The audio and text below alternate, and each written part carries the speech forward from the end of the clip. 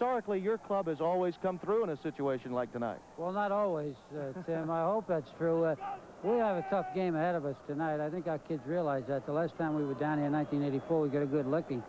And I think we've remembered that. And I think we're going to play well. We have practiced very hard. We've had a lot of intensity. Hopefully that'll carry over into the ball game tonight. West Virginia, of course, when you last met them on this turf, scored the biggest upset perhaps in the history of the school. 7 of their 11 defensive players are on this team tonight. But offensively, you've got to be concerned about which guy's going to be throwing the ball. Well, you know, Reed, I think, is a fairly fine prospect, and it'd be a shame if Don Nalen doesn't have him. But he indicated to me before the game we were talking that probably Timko will play and the other kid may not. He's hurt, which is a shame because Don's struggling a little bit right now. He has a fine football team that's been on a self-destruct mission. If they put it all together, they'll be awfully tough for us. Coach Larry Burnett in the studio here at ESPN. DJ Dozier, your running back, not having Heisman-type statistics this year, but here's a guy who's playing a role for your team and really doing a heck of a job, isn't he? I didn't quite get the question, but something about the running backs? About DJ Dozier and whether or not he is having a great year from a team standpoint. DJ Dozier is probably as good an all-around tailback as there is in the country right now. He's blocking extremely well, he's catching the ball very well. He's not only an elusive back who can give you the big play, he gets the tough yards for you, too. He's just an ideal tailback. He blocks well for the fullbacks and what have you. Joe, this is Chris Berman in the studio. I know in the summer there was a lot of thought on your mind about Schaefer or Kisner at quarterback. That was a tough decision for you. Obviously, it has worked well so far. But can you reflect on what went through your mind in making that choice, Coach? Well, they're 2 very fine young men, and I want to be fair with both of them. Kisner's going to be an outstanding quarterback in his own right when he gets his football team next year. But I felt Schaefer had the experience. He had taken a lot of abuse for the one football game we lost. I blamed a lot of the fact that he wasn't a little bit more proficient with the passing game because of the fact that our offensive line was inexperienced, our wideouts were inexperienced, and we probably didn't do as good a job coaching the passing game, taking those things into consideration. We changed some things and made it a little bit easier for John, and I think John's showing what kind of a quarterback he actually is. Joe, we want to thank you for taking time out to join us. Good. It's good to have ESPN with us again. Thank you. All right. The beast from the east, the Penn State Nittany Lions of Coach Joe Paterno, taking on the West Virginia Mountaineers. It's coming up shortly. Let's go back now to Larry and Chris. Take on the invading Nittany Lions of Penn State. The Nittany Lions won it all 4 years ago, capping a great regular season with a solid victory in the Sugar Bowl. Penn State did it Joe Paterno's way, with great defense and big plays on offense. And by winning a consensus national championship, the Lions finally destroyed the myth that Eastern football might be good, but not good enough to place a team at the pinnacle of college football. In 1986, Penn State is unbeaten again. And after dominating Alabama a week ago, Joe Paterno is focusing on another championship season. The Nittany Lions have all the weapons, too, beginning with DJ Dozier, who is not only their leading rusher, but their leading receiver as well. And he has always run well against West Virginia. But Penn State makes a living with its defense, and its linebackers are the keys. All-American Shane Conlon is the Nittany Lions' leading tackler on a unit allowing less than 2 yards a run. West Virginia will have to make up for its lack of experience and depth of talent with emotion, the kind of emotion that helped them to a dramatic upset of Penn State here in Morgantown 2 years ago. Until that night, the Mountaineers had not beaten Penn State since Sam Huff was a senior here in 1955. The memory lingers as West Virginia prepares to meet the Nittany Lions of Penn State on ESPN. Vociferous fans in West Virginia, hopeful of deja vu as their 2-5 team takes on Penn State. Hello, everyone. I'm Tim Brando. Now, West Virginia does have a mountain to climb tonight in taking on unbeaten and second or third ranked, if you prefer, Penn State. Coach Don Nalen would like to believe he could pass against Penn State tonight, but he's got a problem there. His quarterback, Ben Reed, last week against Boston College was injured. He separated his shoulder, did not practice all week. So Mike Timko will have to be the trigger that makes their gun shoot. He is much shorter than Ben Reed. And Nalen is very concerned that he'll have difficulty reading coverages and throwing over that mammoth line. Now, Mike Patrick and Pat McAnally, you both know how much the quarterback spot really means, particularly when you're sitting 2-5 as Don Nalen is. Tim, you're exactly right. And, of course, quarterback is always so critical to you, but especially against Penn State because, as you said, you have to throw to move the ball against them because no one's found a way to run on them, Pat. Well, you can run against Penn State, Mike. Problem is you have to call the right play at the right time, execute it perfectly, and then you have a chance of breaking a few 4 or 5 yarders. They're that good. That's right. And that's what makes it so tough on Coach Nealon. He had a quarterback, Ben Reed, who was playing very well. He was injured. He comes back. Now he has to play Mike Timko, who started the season. He was the original starter. He didn't play well, and he is shorter, as Tim said, and he's really not very confident. Now, West Virginia had such high hopes for this year, but through 7 weeks, they are only 2-5. Well, they've had a tough combination. First of all, they came into the year very young. They had to replace most of the players that made this a powerhouse. Then they had a lot of injuries. They lost most of their secondary, and finally, they've had so many turnovers, 12 in the last 3 games. You don't win with youth, injuries, and turnovers. Now, you look at Penn State, and you've got no problems. They have everything you'd want. Well, they came into '86. You know, they almost won the title last year, and we had them early in the season against BC. And they had so many returning starters, we couldn't believe the depth, the experience, and the talent they had. I went back to my notes, and incredibly, they haven't lost anyone to injury. So when you have talent and you have luck, that's what you get to be number 2 or 3 in the country. It's Penn State against West Virginia from a sold-out Mountaineer Field in Morgantown. We'll be back with more on this ball game right after this. We are back at Mountaineer Field, where tonight it's West Virginia taking on Penn State. Now, the Nittany Lions have had great leadership on the offensive side of the ball this year from 2 players, 2 dominant players. They are John Schaefer, the team's quarterback, along with DJ Dozier. They're quiet men, quiet leaders, and they've had much to do with the success of Penn State all year. This is Happy Valley, USA. And why are they so happy here in Happy Valley? Well, because as sure as the leaves turn orange in the fall, the Penn State Nittany Lions will make a run on college football's national championship. One of the reasons that Lions are in this position is quarterback John Schaefer. While some critics doubt his athletic prowess, you'll get no such comment from his coach. He's the kind of a guy that can take adversity and rally the people around him and say, hey, we're okay, we'll do something, and then goes and does it. He's a great clutch performer because he's got a lot of poise. People often say, what is poise? And poise is the ability to do the tough things under a tremendous amount of pressure without losing your concentration. Schaefer is indeed a great leader, but what does all of that really mean? You know, it's tough to put your finger on any leadership qualities. I think that it's awfully important for a quarterback to be a leader because, you know, I think that we've been in some tough situations both this year and last year, and when you're down a couple points and you don't have a whole lot of time left, you know, people are going to look to somebody that's going to be able to say, hey, we can still do this. I know that no matter how many points we're down, how much time's left, we'll be able to put some points on the board. And I think it's that confidence that helps, I guess, develop those leadership qualities. He's a good person. He's a genuinely good person who is not self-centered. He doesn't have a selfish bone in his body. And I think when you get a guy like that, people want to play for him.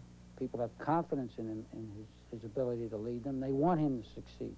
He's a born natural leader, and he's with that natural ability, he's grown with it, and doing that, he's grown with the Penn State football team. And guys learn to respect him simply because he knows how to lead a team. If for some reason Schaefer does have problems leading the Lions, DJ Dozier does not. He gets it done in a variety of ways, and mentally especially. He's a great all-around football player. He's probably as good an all-around running back as rid in the country. He blocks extremely well. He's a great receiver. He's not only a breakaway back, he's a tough runner. He'll get you to tough yards, and he's a great leader out there. So he's very much like a lot of the kids on this team. They're very team-oriented. DJ is team-oriented, but so much so he's not considered a Heisman candidate. Does that bother him? No, it doesn't, simply because I knew it would happen, because Penn State is a team-oriented type team, and coming to Penn State, I knew that. I knew that statistics weren't first, shouldn't be first in any organization, but Penn State played a team-oriented game, and that's the way they won, and that's what I expected, and that's what I'm here for. Runs like this one last week at Alabama, though, have earned Dozier everyone's respect. You know, he's more of a leader by example. You know, he goes out there, if you need 3-4 yards in a tough situation, he'll get them for you. He's a kind of guy to give the football to. He's a great person off the field. He's a great leader, a great football player on the field. He's again, like Schaefer, very mature for his age. Has a great deal of sense of confidence. He's not the kind of a kid that ever thinks he's not going to get it done. I mean, and he looks for tough games. And the tougher the going gets, the tougher he is. In that sense, he's very much like Schaefer. He's a committed football player to the team. He's a very ambitious kid, a very, very strong competitor, but he never goes beyond, hey, I've got to do the best I can, but that's not as important as what's good for the team.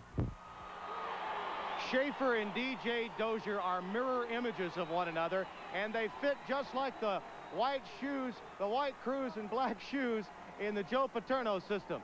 Larry and Bino, you can understand that readily. And speaking of Larry and Bino, they'll be keeping us posted on all the other games tonight. We sure will. And talking about John Schaefer, all the guy does is win. And DJ Dozier, as we said earlier, he's not putting up Heisman-type numbers, but he's doing exactly what he needs to do in that offense. Is it really 4 years ago, 4 football seasons ago at Dozier, we became aware of him in the Alabama game on CBS? Until then, nobody heard of him.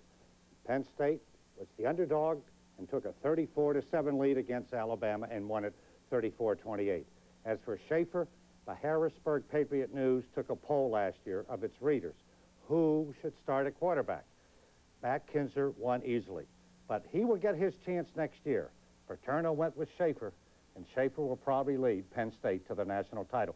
Schaefer took a terrible verbal beating from Penn State fans after the Orange Bowl. It was unfair. He's quite a kid. He's lost 1 game in 3 million years. There's also a poll in Pittsburgh. They wanted Bubby Brister for the Steelers instead of Mark Malone, too. So what can you say for polls? We're going to be coming back at halftime. We'll have a special feature. We'll be taking a look at the Citrus Bowl and the Fiesta Bowl. 2 bowls looking for 2 independents, possibly Miami and Penn State, to battle for the national title. We'll be going live to Morgantown, talking with some officials, and we'll be back. Back here in Morgantown with a sellout crowd. Mike Patrick, Pat McAnally, and Tim Brando down on the sideline with us. We want to go over Pat McAnally's keys for this ball game. First, for West Virginia on offense, they simply haven't put any points on the board, Pat. Well, they have moved the ball well all year between the 20s, which does nothing but build statistics. So tonight, when they move the ball, they have to score. When they don't move the ball, they have to avoid the turnovers, which we mentioned earlier, and they're going to have to punt very well and cover it. All right, that might be one of the big keys in the ball game. We'll keep you up to date on all the other ones. We will be back with the kickoff of tonight's game from Morgantown, West Virginia. Joe Paterno.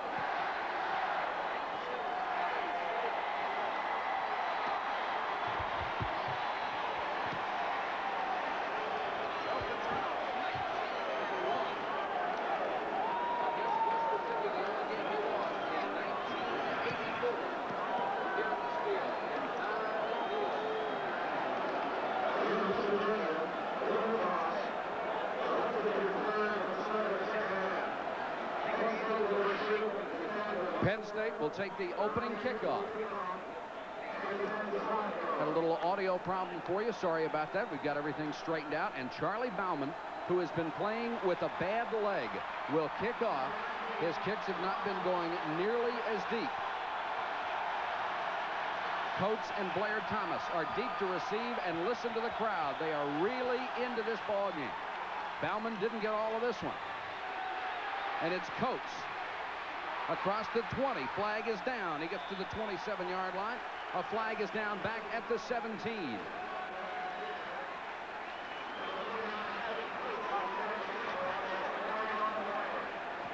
And it's a clip against Penn State. That will move the Nittany Lions back inside their 20-yard line. There's senior quarterback John Schaefer. He's coming off one of his best games ever, 13 of 17 against Alabama. Got some great running backs behind him, too. DJ Dozier, number 42, is the starting back. He's their best receiver, their best running back. They don't throw a lot, but they can. The offensive line, all seniors, has given Joe Paterno the kind of domination he wants up front. And the crowd is really into it, Pat. It could be a big factor tonight. They're going to need everything they can get to win this game. That was a nice break on the kickoff right there. They got him back inside the 10-yard line. Sure was. Sellout crowd of 63,500. There is Schaefer. He is a better passer this year, more accurate, except for the Orange Bowl game. He has won 54 straight games as a starting quarterback. Unbelievable. 1st and 10.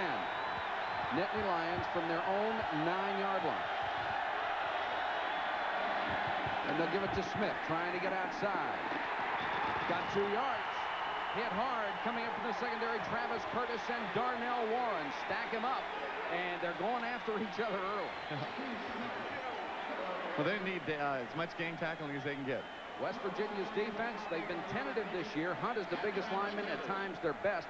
The All-American candidate is Matt Smith. He moves from the outside to the inside because of injuries.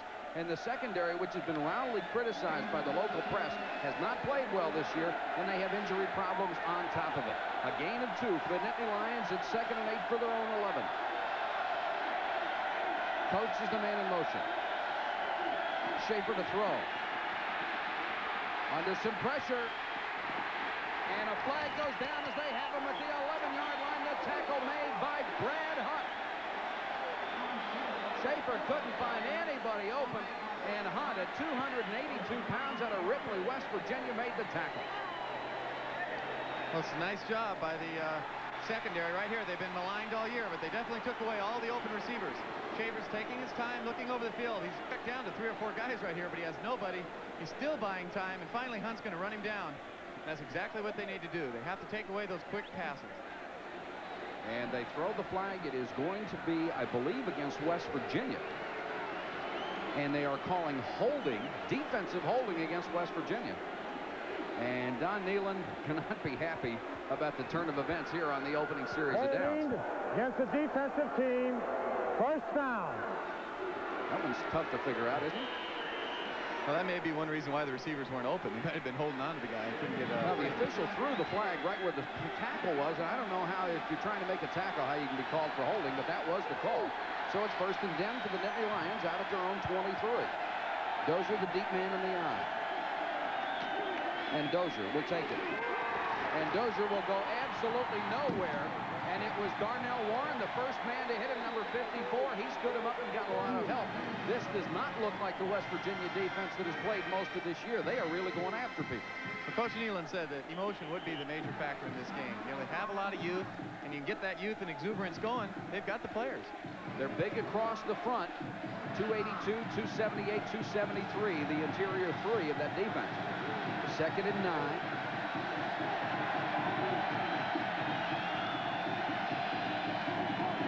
And here's the reverse. It's going to be big. To the West Virginia 46-yard line. Ray Roundtree on a big play. Stacy Smith had to make the tackle. Coach made a great block for him. Well, this is what Penn State does so well. They run those balls up the middle. They set it up. They run Roundtree around the end, and he's averaging over 18 a carry this year on this play, and he almost breaks this all the way. But as you can see, there's not a black jersey in the picture. Just a lead blocker. He almost broke this all the way. But again, that's excellent play calling. They set that up with the running game. Countering West Virginia's pursuit early. 1st and 10, Nittany Lions in Mountaineer territory at the 46-yard line. Schaefer wants to throw and has time. Good coverage, has to dump it off short. Complete, got his tight end Seiberling. From Seiberling down to the West Virginia 29-yard line. Driven out of bounds there by Stacy Smith and Travis Curtis. Schaefer had all day to throw. Well, that does not bode well for West Virginia. They're going to have to put pressure on them. And, you know, Mike, we've seen them play a couple times this year at Penn State, and they really aren't as conservative as people think. They'll throw the play action balls at you. They'll run reverses inside the 20. They just are so consistent with the regular game when they throw these type of wrinkles into their offensive game plan. They're big plays. It's another 1st and 10 for the Nittany Lions. Undefeated, ranked 7th. 2nd or 3rd, depending on which poll you like. Hamilton, the man in motion again, and they'll give it off to Dozier. Dozier ripped at the line of scrimmage. The first man that got a hand on him was David Grant. Then he got a lot of help. Dozier has traditionally had big games against West Virginia. Penn State has always seemed to be able to run on the Mountaineers, but not right now. Let's take a look at Matt Smith, number 50, right at the top of your screen. He's an All-America candidate, and they're going to have to block him. You'll see all night they're going to assign a lineman to block him, keep him out of the plays. Big difference for Smith. He had to move from the outside to the inside because those inside linebackers, all the young kids, have been injured. He may be better inside, Pat. They can play either one, that's for sure. 2nd down and 8 yards to go. Smith, the fullback, not much. Mountaineers doing a good job on defense in the interior of that line. And it was number 94, Chris Parker, who made the tackle, a 278-pound sophomore. Brings down Steve Smith, the senior from Clinton, Maryland. Last week, in the second half especially, West Virginia completely shut down Boston's college offense, and they still lost. That's been their problem this year. They haven't been able to score points. Big play, 3rd and 5. Hamilton comes to the near side. Roundtree to the far side. They split the backs and Dozier in motion. Want to throw for Dozier. He's the guy they're looking for. Throwing. He's got it. Touchdown, Penn State.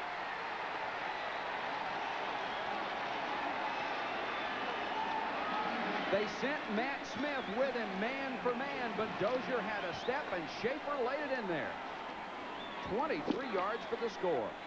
Just another boring touchdown for Penn State, right? Their guys are too slow. They're just going to set back right here, rolls a little left, and DJ Dozier just runs a sprint up the sidelines man-to-man against a linebacker, and that's just no match. And this is a beautiful throw. They say Schaefer doesn't throw, though. Look at that, right between two receivers. And that's a big thing that coming into the season. They wanted to make Dozier more of a receiver, and he is their leading receiver, and it's helped their offense immeasurably. Going to help his chances for a first-round draft pick, too, as if he already didn't have one locked up. That's Massimo Manca with a field goal. And here in Morgantown, it's 7-0 Penn State.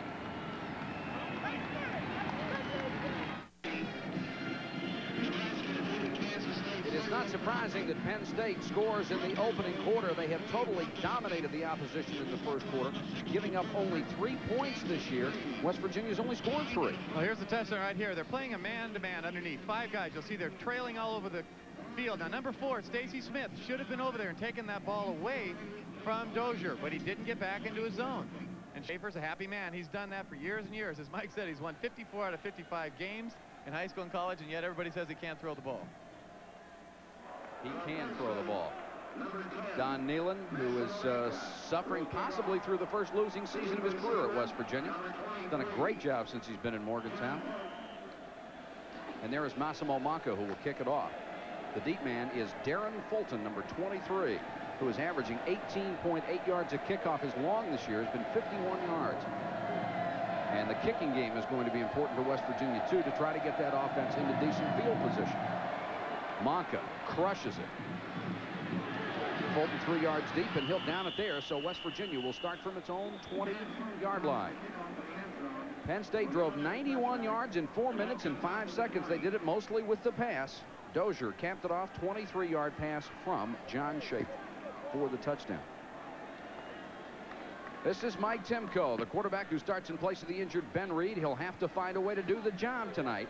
Behind him, keep an eye on John Hollifield, the tailback. These receivers are pretty good for West Virginia, including the former quarterback John Talley. And the interior line is very young. It includes a freshman and 3 sophomores.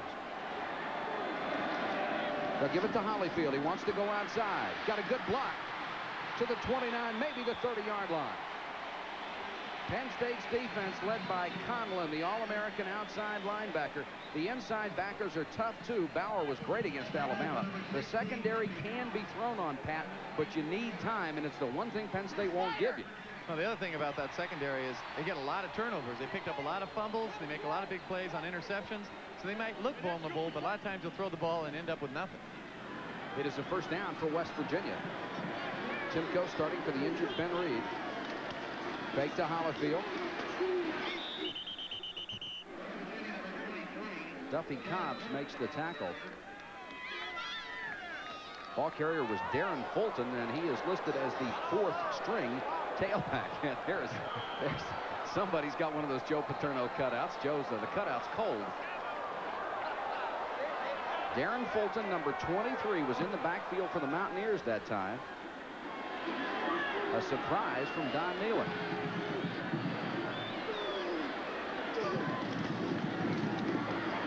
Give it off to the fullback, Chris Pecan, and Pecan can only get back to the original line of scrimmage and not much more than that. Don Graham, one of the outside linebackers, in on the stop, so it's going to be 3rd and long for West Virginia.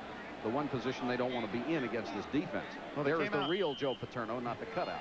Well, they came out with a nice sweep on that first play, Mike. I was surprised they were able to get outside because Penn State is so tough laterally. Then they went with a couple misdirections, and Penn State's so quick they just stopped them in the backfield. 3rd and 10.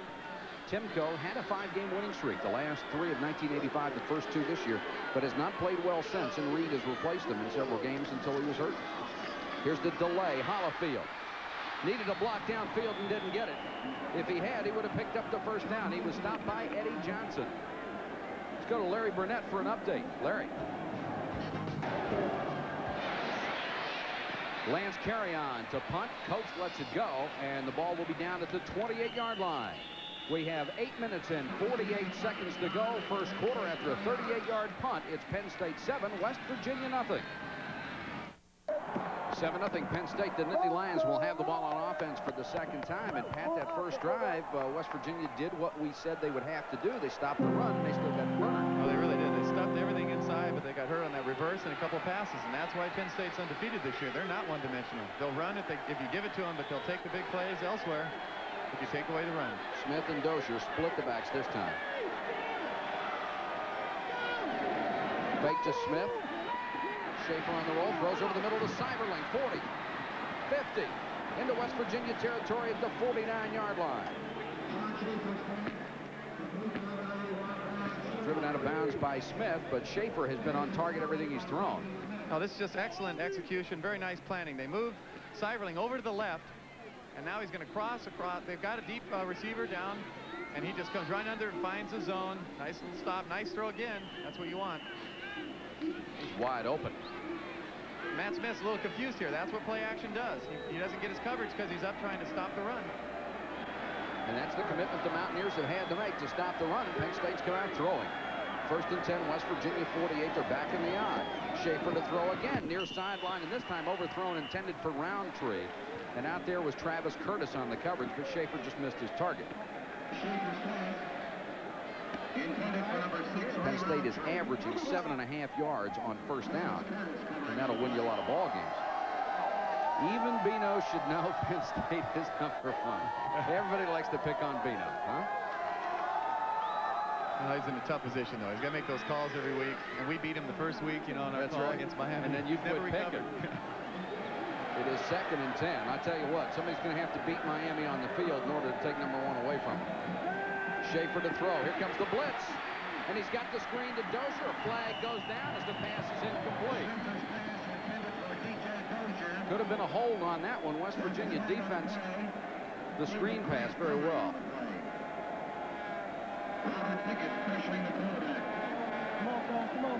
And it will be a hold against Penn State. So it's either 3rd and 10 or you take the penalty. We'll see what the Mountaineers choose to do. I wouldn't want to give him another down myself. Oh, they got to push him back. But I'll tell you, that's such a tough thing on a quarterback. You know, you have your linemen, they let the people rush in, and then you don't have a receiver open, and you got these big guys coming at you, no protection. So sometimes those screens backfire on you. He was lucky to get that away. They'll mark off the 10 yards. Holding against the offense. Repeat, 2nd down. So now it's 2nd and 20. And the ball spotted at the Penn State 42. Schaefer brings him out. Fakes the draw. Got plenty of time again. Now under pressure, and they got him. Rodney Wilson, number 89, who is a freshman starting an outside left linebacker tonight because of an injury. And that is West Virginia's situation all up and down the defense. Freshman, sophomore, back and forth. A lot of young guys, but I'll tell you one thing. This sack should definitely go to the secondary.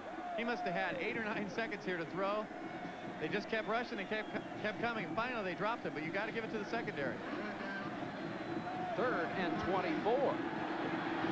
There's a good look at Rodney Wilson, the freshman out of the nation's capital. Schaefer straight back. 3-man rush this time. Wide open.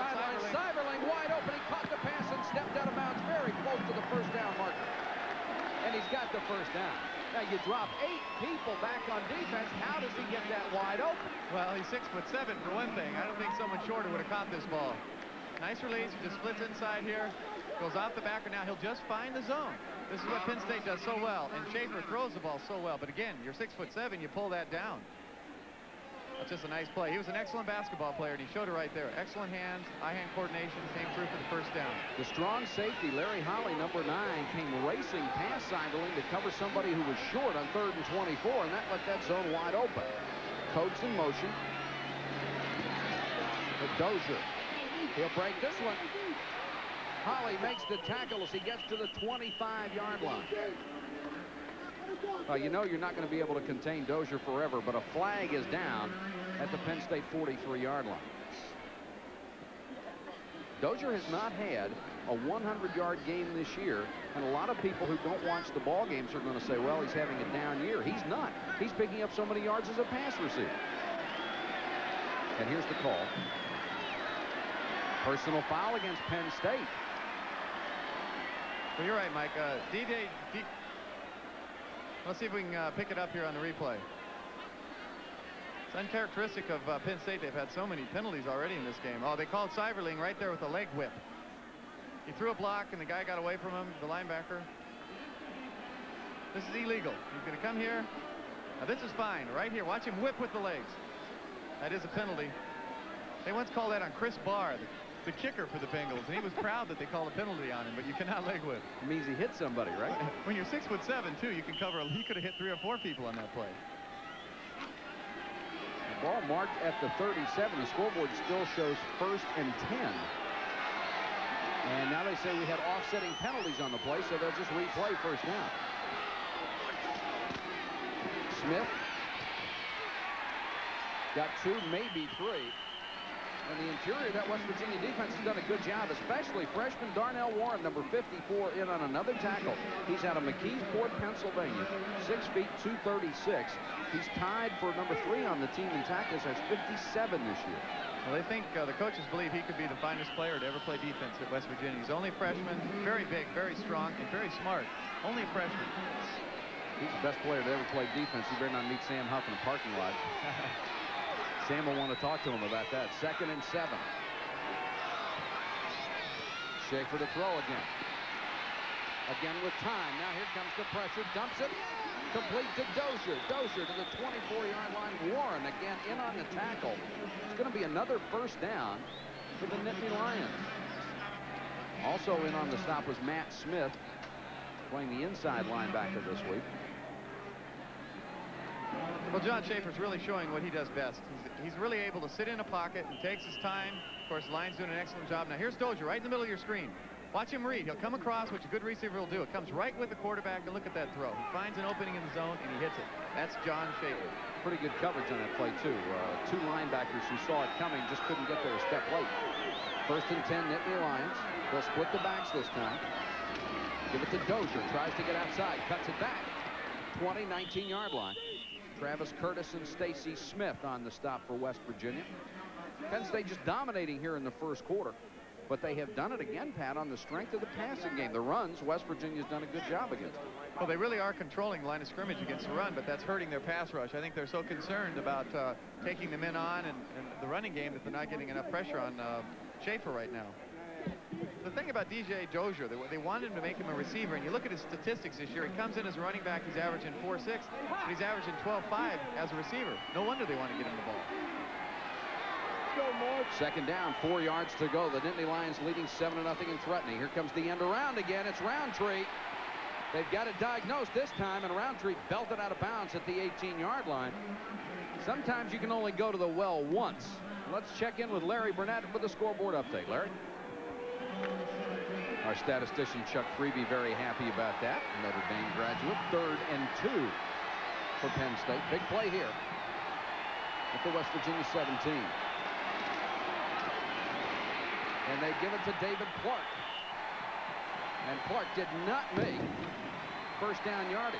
Darnell Warren in on the stop again, and Massimo Manca, as Joe Paterno wastes no time at all in deciding on the field goal. Manca, number 10, will come on. Had a good game last week, as you see, 3 out of 3 after suffering a little bit earlier this year. In his career, 32 out of 48. This will be a 34-yard attempt. Until that 3 out of 9 streak, he's almost been automatic. That's where he was before this season. Sure. 34-yarder. Hooked it. And it's no good. And that brings the Mountaineer fans to their feet here in Morgantown at Virginia nothing, as Manca misses a chip shot field goal. Well, you've ever won. Timko, play action fake. Throws incomplete, was trying to hit Smith. or rather was trying to hit Gary Basil, his tight end. Johnson on the coverage, but Timko just underthrew him. Well, Coach Nealon's been concerned. Timko just hasn't been throwing the ball well. He's just turning it down, and he's bouncing the ball all the time. As you can see, his fingers just rolled over the ball instead of a nice, smooth spiral. He cannot throw the ball that way.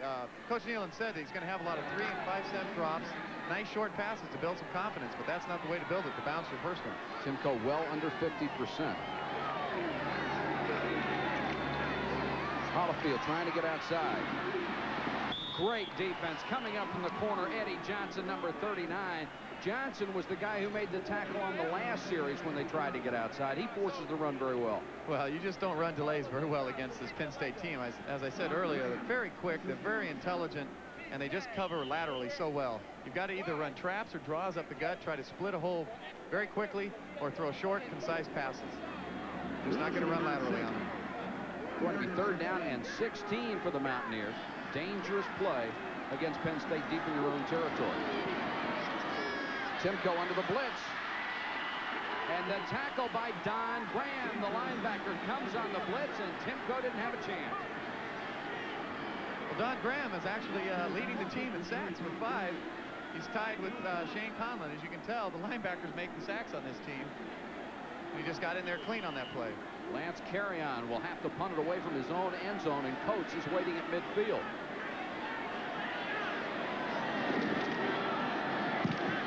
Carrion, low line drive. Coates with a big chance to return it. 40, 35 inside the 35 to about the 33. A 36-yard punt that had a hang time of about 1.5 seconds, and Penn State will have great field position when we come back. It'll only happen if Timko gets hurt. Penn State after the short punt and a good return. 1st and 10 at the West Virginia 33. Draw play goes to Blair Thomas. And Thomas is dragged down by Matt Smith. Thomas in there at tailback, a sophomore who played so well a week ago against Alabama. Tim Manoa, number 44, is in at fullback. And with Smith and Manoa alternating at fullback, you don't see any drop-off in quality. Well, Thomas either. Yeah, that's right. They're both, all of these backs are very fast. And what I like best about the Penn State backs is they all block, and they can all catch, and they can run also. Last 2 series, they've thrown the ball a lot. You think they've set up the run by now? I think they've got to start going wide now with their sweeps. Manoa and Thomas, the backs in the eye. Thomas cuts it back. Hit from behind and dumped at the West Virginia 21-yard line. And the tackle was made by David Grant, the middle guard, and Larry Holly also in the play. Well, think about the Penn State linemen are very good because they'll pick up the backers here. You'll see they stick with their blocks, they stay with it, and then the backs. See, notice the tackle's just staying with his man. The back cuts right behind it. That's why they run so well. Their linemen aren't huge, but they stay with their blocks, and their running backs find the holes. 1st and 10, Nittany Lions. The 7th first down of the 1st quarter. Thomas slipped 1 tackle and gets to the 18-yard line. Pickup of about 4. What makes the last 2 plays really illustrated why it's so tough to. It's very tough to stop this team because watch the tight end. He'll take the outside right here. He's going to give the back enough room to cut inside. This is actually an inside play. Then he'll cut back outside. Stayed with his block. That was an excellent play to get off the block, but the hole was there, and it's an easy 5-yard gain for him. It could have been bigger if he hadn't made such an outstanding individual effort. Rodney Wilson fought off the block at 17 yards on 3 carries for Thomas, and it's 2nd and 5. Penn State driving, leading 7-0. Manoa. Get a couple and fights forward. A tackle again by Darnell Warren, number 54. And there is Joe Paterno closing in on 200 victories for his career. He's already tied for 12th all-time at 194. 194 wins, 44 losses, and 2 ties. But they win most in the East. You know, most of their games are in the East. And then they go down to Alabama, play them in Tuscaloosa, and beat them by 20. Paterno can play with anybody. 3rd and a yard. Schaefer, option. No. Stopped by Robert Pickett, number 45, another one of those sophomore linebackers. And Schaefer, I don't think quite the quarterback you'd want to run that option to make a living off of. It looked like he wanted to hand it to the fullback. The fullback didn't want it. He didn't know what to do when he had it. He didn't know who to pitch it to. But that's a nice play. They made a couple nice third-down plays there and forced field goal attempts. Monka, who missed the 34-yarder, hooked it wide left, will now come on and try a 32-yarder. And he is under 50% for the season. Good snap and a good hold. He hooked it again. No good. And the West Virginia crowd has been able to cheer really about the first defensive stand and 2 missed field goals. Penn State is managing to keep the Mountaineers in the ballgame as we've come to the end of the quarter. Nightmare time. It might take one. Talley in motion, end around. Fumble the ball, got it back. And you can believe Penn State is very aware of John Talley, last year's quarterback, now playing a flanker or an H-back position, if you will. He can run, he can throw, he can catch, he can do everything. First quarter statistics, look at this. 161-2. And now West Virginia is in minus territory. They lost 6 on that play, so total offense for the ball game, West Virginia is minus 4 yards. But they're only minus 7 on the scoreboard. They're very fortunate. That's right. At this point. Second down and 16. Timko's going to have to throw the ball. Wants the short drop, forced out of the pocket. Can't find anyone, and he's dumped out of bounds at the 11-yard line. The pressure that time by Pete Kirkendall, number 73, and Timko simply couldn't find anybody to throw to. Well, actually, Mike, he had some people open. He drops back here, and he has people open, but he's just a little conservative right now. He's not real confident. You have to throw those tight passes like Schaefer did earlier. And here comes Kirkendall. He's going to run him down. Now, this left hand will come right across, right there. Now, that's questionable. Right there, he's ripping his head off. That could have been a penalty. That left arm should not go across the head like that. Not questionable to Timko. It hurt. You're darn right. But again, it's a confidence factor. He's got to let that ball go when he's got receivers. 3rd and 18. Timko, deep sideline, got a man open, almost intercepted. Duffy Cobbs had it in his hands and couldn't hold it. They were throwing for Calvin Phillips, number 82, and Cobbs timed it perfectly and then dropped the ball. Timko just didn't get it there in time. Cobbs is right on the bottom part of your screen. He's really one of the better cover guys in the country. Another one of those underrated Penn State talents. Watch him take that ball right away. He wasn't scared of getting beat deep, and he should have had that ball intercepted. Carry-on will have to punt from his end zone again. This time he gets off a good kick, or a better kick at least. Coach at his own 49. Good cut into West Virginia territory to the 40-yard line. A 39-yard kick, an 11-yard return, and once again, Penn State will have great field position to start with, leading 7-0 here in the second quarter playing Morgantown. Got a big NASCAR race coming your way tomorrow at noon. The Atlanta Journal 500. Darrell Waltrip after his 4th Winston Cup championship. The battle for this year's point title continues. Dale Earnhardt currently 3rd in the standings with 4,108, followed by Waltrip. Schaefer back to throw, deep sideline, incomplete. Try to hit Thomas out of the backfield. Good coverage that time by Stacy Smith. Schaefer 5 out of 7, 97 yards and a touchdown here in the first half. Joe Paterno going with his 2nd backfield. That's Manoa, 44 in front of Schaefer, and Thomas, 32, the tailback. He can afford to rest Dozier and Smith right now. Of course, he can afford to rest them anytime because Thomas and Manoa can play. 2nd and 10. Hamilton in motion. Thomas. Big hole off tackle. Close to first down territory, and then gang tackled by West Virginia at the 32.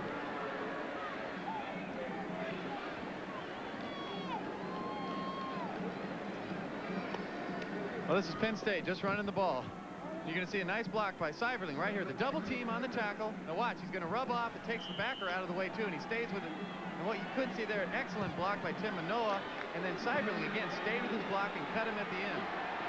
3rd and 3. Very feisty on that offensive line for Penn State. West Virginia can't expect them to keep missing field goals. They've got to stop them on defense. Thomas. Flag is down as Thomas got the first down. He got to the 29-yard line. Warren, the first man on the tackle, will check the flag for you. I thought one of the West Virginia players was lined up offside, the near side linebacker. How about you, Michael?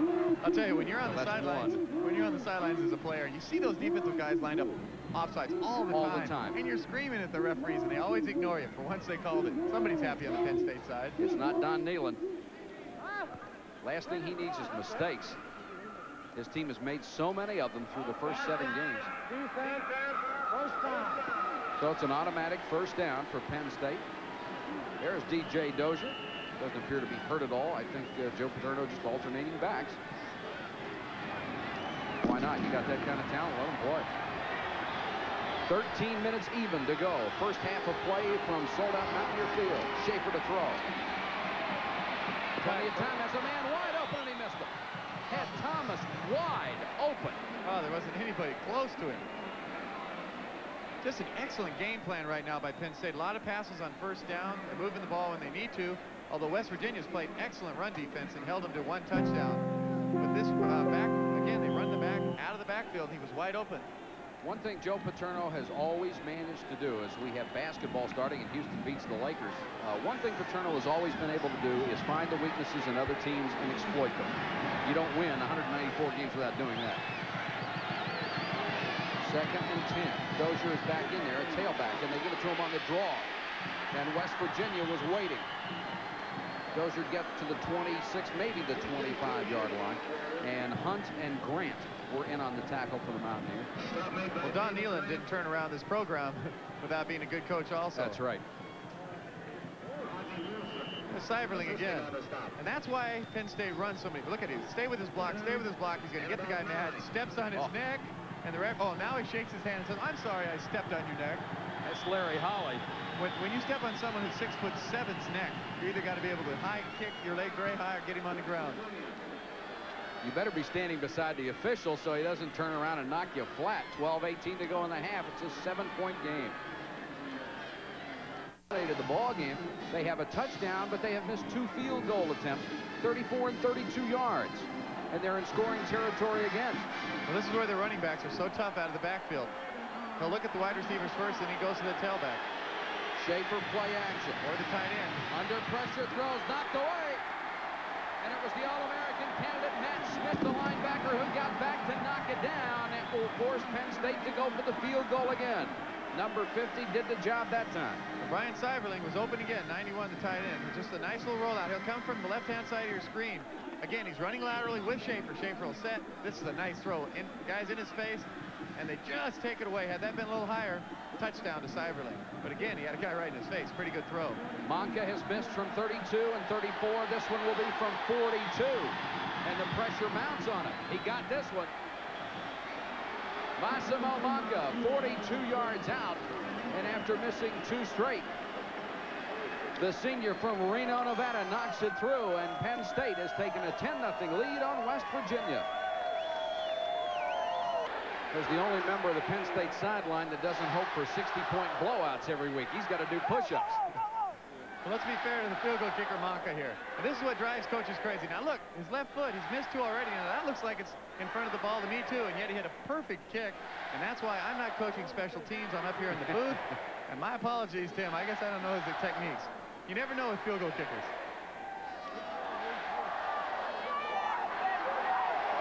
The crowd hanging in there in a facility we got a great tour of yesterday from head coach Don Nealon. They built this stadium, completed it in 1980. They have expanded it twice since, and it now seats 63,500. And what a great place for college football. Oh, he's done a heck of a job here. Beautiful facilities. We saw that film room. It's better than any I've ever seen in the NFL. Yeah. 70 seats for the players to watch the films. It's absolutely magnificent. Monca will kick off. Deep to receive for West Virginia, Darren Fulton. He'll have a chance to run this one back from the 3. Across the 20, driven out of bounds, 23-yard line after an 18-yard return. Let's check in with Larry Burnett. He's got a scoreboard update.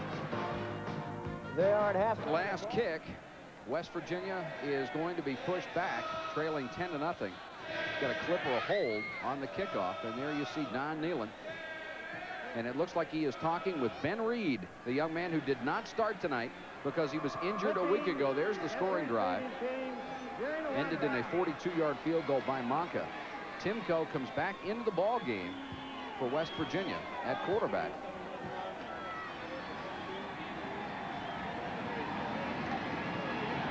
Timko leads them out as West Virginia has to start from its own 11 with 12:03 to go in the half.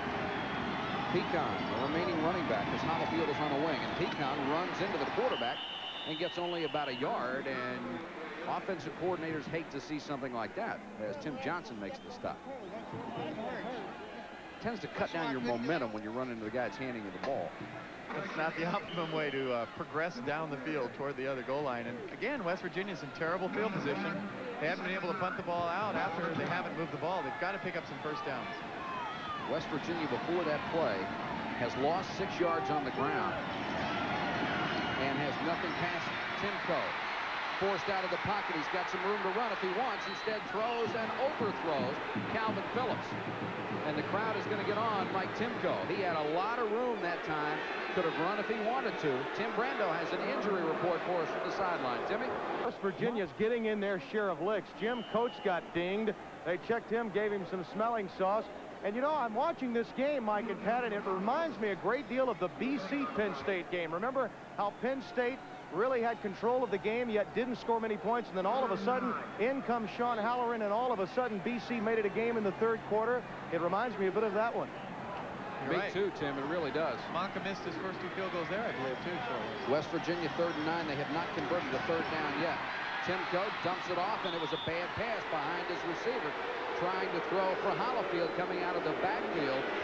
And Russo and Graham were putting on the pressure. They sandwiched Timko, and the dissatisfied fans are starting to show up a little bit more in force. One big difference, Timmy B, between this team is they don't have a Halloran on the bench. You know, Reed is hurt. If he could come in and fire the team up, but right now, really all they have is Timko. They don't want to play their freshman quarterbacks who want to redshirt him, so they're in trouble offensively. He is 0 for 4 passing. Carry-on to punt. Coates deep. Carry-on unloaded on this one. Coates has to go back to his own 38. He's got room up the near side. And then West Virginia pursues and cuts him off as he gets across midfield. A 50-yard kick, a 14-yard return, and once again, Penn State will be starting its offense in West Virginia territory. Our score here in Morgantown, West Virginia, second quarter. Penn State 10, West Virginia nothing. The Nittany Lions have it at the Mountaineer 48. They have had great field position the last 3 drives. The West Virginia 33, the 41, and now the 48. Michigan State, Minnesota. Keep you up to date on as many scores as possible. Dozier back in at tailback. Hamilton in motion. Dozier on the delay. Dozier hit first by David Grant, the 280-pound middle guard, and then he got a lot of help from his friends. People wonder why someone like DJ Dozier doesn't put up the big statistics. Well, he hasn't played for almost a quarter now. They play the second-teamers. They rest him. He's a team player, and, you know, Paterno doesn't care about stars. He cares about victories. That's right, and I think Dozier's the same way. Yeah, he doesn't care about the stats. He wants the wins. His goal is to be the best blocking back they've ever had, not just receiver and runner. Give him a loss of a yard on that one at 2nd and 11. Manoa got room outside. Dozier in front of him. And Manoa very close to the first down. Larry Holly pushed him out of bounds. You can block if you get your fullback outside. Well, that illustrates, Don Nealon was telling us, the West Virginia coach, that these fullbacks, Smith and Manoa, are so fast. It's so unusual to send your fullback around the end like that, but they both run 4.6s, and I don't like to run 40-yard times into the ground, but that's very unusual for 2 fullbacks to be that fast. That's right. Manoa calls Pittsburgh home, but he was born in Tonga. Be a nice recruiting trip. You can find that Joe gets a tan, I guess. First, that's right. Schaefer to throw. Plenty of time. Now he's in trouble, and they got him, and it's Hunt with the sack. West Virginia fans have got to root for Brad Hunt because he is number 70, probably the most famous number in West Virginia football history. That was Sam Huff's number. We thought Sam would be here tonight, wanted to say hello, but he does Washington Redskins football on radio. A lot of times he can't get here. Second sack for West Virginia. And you can see this is at the tail end of this play. 42 is right in the middle of your screen. They're dropping way back in the zone. If Hunt hadn't taken that pass away, it would have been another completion. 2nd and 18. Here comes the blitz. Schaefer with time, throws complete to Roundtree. Ray Roundtree staying on his feet, and everybody got a shot at him. And flags go down. And the crowd does not like the call. Well, the old days of the tearaway jersey, he'd still be running. Yeah. Pickett, or Lockwood just held on. Personal foul. Late hit, I think it was Hawley. Came in late, but it's so difficult for a defender to stop. I mean, Roundtree just wouldn't go down.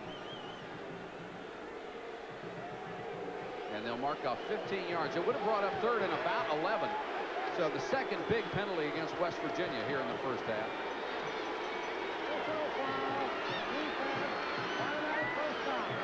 10 first downs for Penn State. 3 have come by penalty. That's a shame, because that was a great effort by both. Lockwood, who took Roundtree one-on-one and made that tackle. He kept holding on to his shirt, and Roundtree kept trying to make the first down. And ultimately, the penalty beat them both. First down, Penn State, West Virginia, 23. This is Thomas. Got a couple of great blocks. Hunt stopped him as he got to the 18.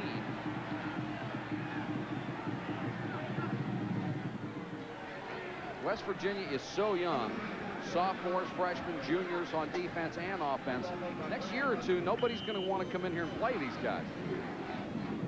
See the clock turning down under 9 minutes. It is only 10-0 Penn State, although they have totally dominated. And here, look at these backs.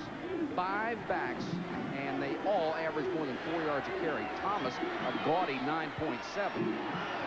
2nd and 6. Delay to Thomas. Hit and flattened that time. And it was number 54, Darnell Warren, who's played a whale of a game on defense. This kid's a freshman.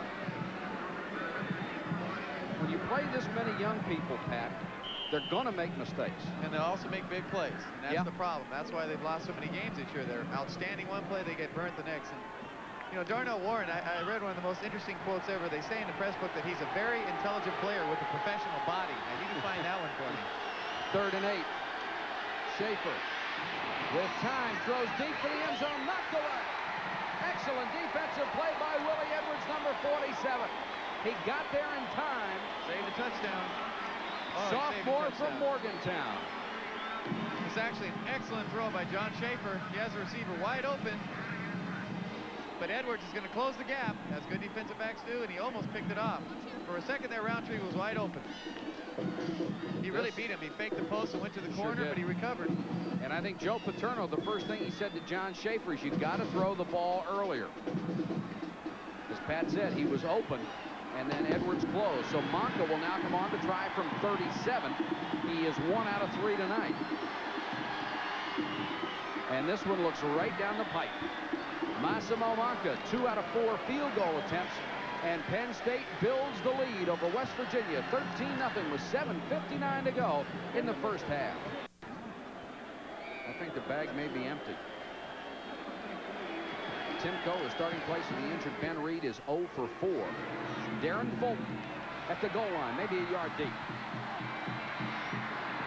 Got to the 22-yard line, and West Virginia will start from there. And it was Brendan Gartner, a defensive back, down to make the tackle.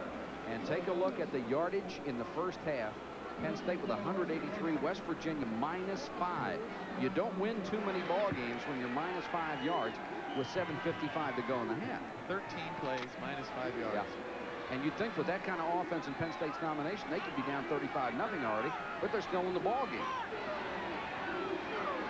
Timko at quarterback. Try to give it to Hollifield. And Hollifield gets back to the line of scrimmage and nothing more. Trey Bauer, number 35. Shane Conlon, number 31. Conlon had the initial hit. Mike, I think they're going to have to stop running laterally. They're going to have to get some quick traps. They're going to have to run some dives and just hope that their big tackles can move out Penn State's men. The problem is that I think Mike Russo, the nose guard's dominating the center. He's giving the linebackers plenty of shots at the ball carriers and putting pressure on the quarterback. You can't stop the nose guard. You're not going to dominate this defense at Penn State. Hollifield, 4 carries, only 7 yards. He likes to go outside. They'll fake the delay to him. Timko looking for his first completion, throws and gets it. And the official will rule the receiver down at the 24-yard line. That's Keith Wynn. It didn't look like his knee went anywhere close to the ground. But I did not have a good angle. It definitely looked down to me, and this is 2 straight weeks we've seen this. Receivers in college, that's just a terrible habit. You can't go down and put your knee on the ground when you catch a ball. This was not that bad a throw. He's going to really get hit. This is why he hadn't completed a pass. He had people all over him all night. Right there. He's definitely on the ground. You're right. Well, I'm wrong again. I'm getting used to it. Long life of a quarterback. Now watch this. Boy, you don't last long. You keep getting hit from the blind side like that. First pass completion for Timko, only 3 yards, and it's 3rd and 7. Dumps it off and throws it short. Hollifield coming out of the backfield. Really didn't have a chance to catch it and do anything with it. This is unbelievable, and this is exactly what Coach Nealon said. For some reason, Timko played great, as you said, at the end of last year, at the beginning of this year. He won 5 games. Now he's throwing the ball, and the point's just going right into the ground, even on the 5-yard passes. And you'd have to think, even if Ben Reed can't throw the ball very well, they might have to go to it. Why not go to one of those freshman quarterbacks? Well, they want to redshirt both of them. They came after Carrion, and Carrion is flattened. I don't know if they threw a flag or not, but Carrion got dumped. And the ball goes down to the 30-yard line, and he was laying on the flag. It will be a roughing the kicker penalty, it looks like, and it may have been Don Graham, the man who got it. Well, really, the only time this crowd's been able to apply are missed field goals and penalties. That's right. This is... You don't like this. This is, as a punter, this is not what you live for. Right into your leg. Very vulnerable there. Oh, yeah. And for once, that was not a fake penalty. He got leveled. Very fortunate, actually, that he didn't catch his foot there and hurt it. That's West Virginia's biggest play of the ball game. Personal foul. Roughing the kicker. First down. It was Don Graham, number 53, who came within about 6 inches of blocking it. Well, let's watch Mike Timko's throwing motion here. Again, he's very short. They say he's 6'2", but he's really closer to 5'11". But again, pressure in your face makes it very difficult to throw, but you can see that he's got an angle on the ball where he's spinning it toward the ground as opposed to letting it fly. Russo got a hand in his face, too. West Virginia at its own 40. Timko to throw. Short drop, can't find anybody. Now he throws again, throws low, but this time complete to Gary Basil, the sophomore out of Vienna, Virginia. Well, one thing as a receiver, you don't have to worry about getting hung up and getting hit when you're in the air. Those guys are diving for every single pass. Again, we mentioned that nose guard, Mike Russo. They got 4 guys on him now, and that's why Penn State plays so well. They got 4 guys on one guy. Where do the other? They're going to get some pressure on a quarterback. He is very strong and very quick, very underrated also. Gain of 7, 2nd and 3. Smith in motion. They'll give it to Hollifield. Wants to go outside. Driven out of bounds shy of the 50, which is where he needed to go for the first down. Now the official will mark it at the 50, and it looks like it is a first down for West Virginia. Got a scoreboard update for you. Let's go back to the studio. Big cheer here in Morgantown as the Mountaineers have a first down, and for the first time, they are in Penn State territory. The ball just nosed across midfield. Hollifield in motion, and now the tight end, Keith Wynn, jumps off sides. Well, they'll be on the other side of the 50-yard line now. Yeah. Dead ball, illegal procedure, offense. So it'll be 1st and 15. So you can figure out why he jumped off sides. Kevin Koch in the center. Oh, yeah, see a little flinch there, and the tight end saw that. Actually, the referee should have called that a penalty on the center. To be penalized one way or another, right? You're not happy as a tight end when your own center fakes you out. And how could Mike Russo not have jumped off sides? If I saw a ball 4 inches away from me move like that, I'd jump. 1st and 15, Mountaineers. They are still in this ball game, even though Penn State has been completely dominant. It's 13-0. Timko again, can't find anybody. Now he throws back across the green, incomplete, or is it a fumble? Ruled incomplete. And that ball should have been caught right in the hands of Harvey Smith. Marcus Henderson and Shane Conlon back on defense, but Timko had to scramble, laid that one in there. Oh, this was an excellent throw. Harvey Smith definitely should have caught this ball. Right here in the middle of your screen. As you can see, nobody wide. He's up. He's so concerned about waving to the quarterback, he forgets to catch the ball. And who was the first guy to hit him? His first cousin, Marcus Henderson. Oh, that's great. I know you were dying something like that would happen. Yes. So you could use it. I'm sure Smith wasn't looking forward to it because Henderson's a hitter. 2nd and 15, West Virginia. Bell is the man in motion. Penn State coming on a blitz. They go with a draw to Hollifield, and he couldn't break it. One more step. Hollifield might break a big one against the blitz. Tim Brando has more on the sideline. Tim? I tell you, down here, you got some people from the mines, and I've got Matt Zervis right now, who is the mountaineer, and he is decked out with his gunpowder, his 45 caliber musket, his coonskin cap, his knife. Matt, what do you do to get these people really excited? Well, let me show you what I do. Do it. I think I'm ready to go back into the mines, Mike and Pat. That's great. Mountaineers been a tradition here for a long time, Tim, and he does get them fired up right now. They need a big play on 3rd and 17. Another blitz. He's got a man open. It's Smith. He's got the ball at the Penn State 37-yard line. It'll be a first down, West Virginia. Beautiful catch. 19-yard gain, and Smith makes up for the last one that he dropped. The Penn State dropped on, they gambled. They went with a blitz right in the middle of your screen, both middle backers, so it's going to be man-to-man coverage with a free safety helping him, but he got rid of the ball. When you get rid of the ball against a blitz, you're going to have wide receivers open. That's just an excellent catch right off the ground again, though. They've been trying to go with the short drops. It's really the first time that Timko has made the short drop and unloaded the ball instead of waiting. 1st and 10. Smith the man in motion. Hollifield got some room. Hollifield to the 31-yard line. He can get outside. The young man can run. Well, I think you made a good point just a second ago. Timko, when you're playing, yes, you did, Coach Patrick. No, when you're playing a team such as Penn State, so many gambles that, you know, very conservative with their secondary, but they blitz a lot with their backers. And their front three are so good. You've got to get rid of the ball on time. You just can't, you can't hesitate. On that throw, he saw a zone, he threw it right into it, and the receiver dove and caught it. That's all confidence. 6 yards for Hollifield, the senior out of Romulus, Michigan, and it's 2nd and 4. Hollifield again following Pecan. And he gets down to the 26-yard line. A penalty flag is down at that point, and we'll check the flag for you. Harvey Smith was out there blocking for him. We'll see if that's involved in it. And Don Nealon really upset. They'll call a clip. I think Harvey Smith did clip him. He came back. Awfully difficult block for a wide receiver. Of course, I didn't make very many in my life, so I really don't know the feeling. But in this case, well, okay, any. Let's watch Bauer right here, 35, who some people feel is as good as Shane Conlon. Great lateral pursuit right here. You can't see the penalty, but that's an excellent play. Causes a fumble. So the clip will take them back to the 43-yard line, and it's 2nd and 16, and Don Nealon was just so upset. Finally seen his offense doing something, and then they've hurt themselves with a penalty. That's 6 penalties, 60 yards against the Mountaineers. You don't need to do Penn State any favors. Blitz.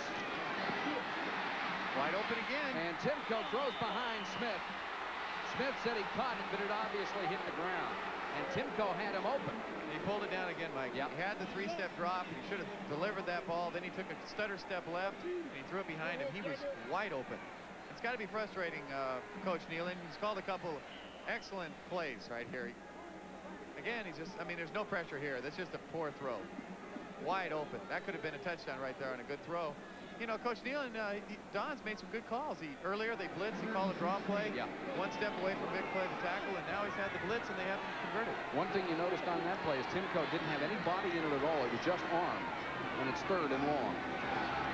3-man rush this time. Got to unload, and they sacked him at the 48-yard line. They came with a 3-man rush. Bob White was the man who got him. They dropped 8 on coverage, and Timko still couldn't find anybody open, even with a 3-man rush and pretty decent protection. Oh, just overpowering, though. Those 3 guys just got in there and put pressure on him immediately. Danced around, but eventually they're going to catch up to you. Yeah. So West Virginia will have to punt it away with 2:18 in the clock running. Carry-on, whose brother was a punter here, the late 70s, tries to hang it high. Coach comes up. He'll let it go, and it takes a West Virginia bounce. It'll go inside the 5 to the 4, maybe the 3-yard line. A 45-yard kick as Mike Timko talks with the coaches upstairs. 2:01 left in the half. It's 13-0. 2:01 to go in the first half, and Penn State pinned back at its own 4-yard line. And Pat, let's give some credit to Don Nealon, who has come in with a great game plan. He's doing the things he has to do to stay in this ballgame. Well, if you don't stop the running game at Penn State, Paterno will never call a pass, and they're doing the right things. They've got to control that line of scrimmage, hope for some big plays. Dozier and Manoa are the running backs. They split them, and we'll see if Penn State stays conservative down here. Manoa tries to get outside. Got all the way out to the 10-yard line. The clock will continue to run, and he just ran over somebody. Notre Dame laying it on the Naval Academy, 31-0. That's a third quarter score. Minnesota over Michigan State, second quarter. Louisiana Tech over Lamar. Tulane leading Southwest Louisiana. That is in the first quarter. How come they never put the Harvard scores up there anyway? I'd give you a silly answer, but I'll just let it go. Because everybody's in the library and couldn't see it. Second down, Manoa. He'll try to go outside on the right this time. Hit and drop Darnell Warren, number 54. Again, the first man on the tackle. Very close to the first down for the Nittany Lions. As you catch an update on scores and upcoming events. Clock running with 1:03. Now it's stopped.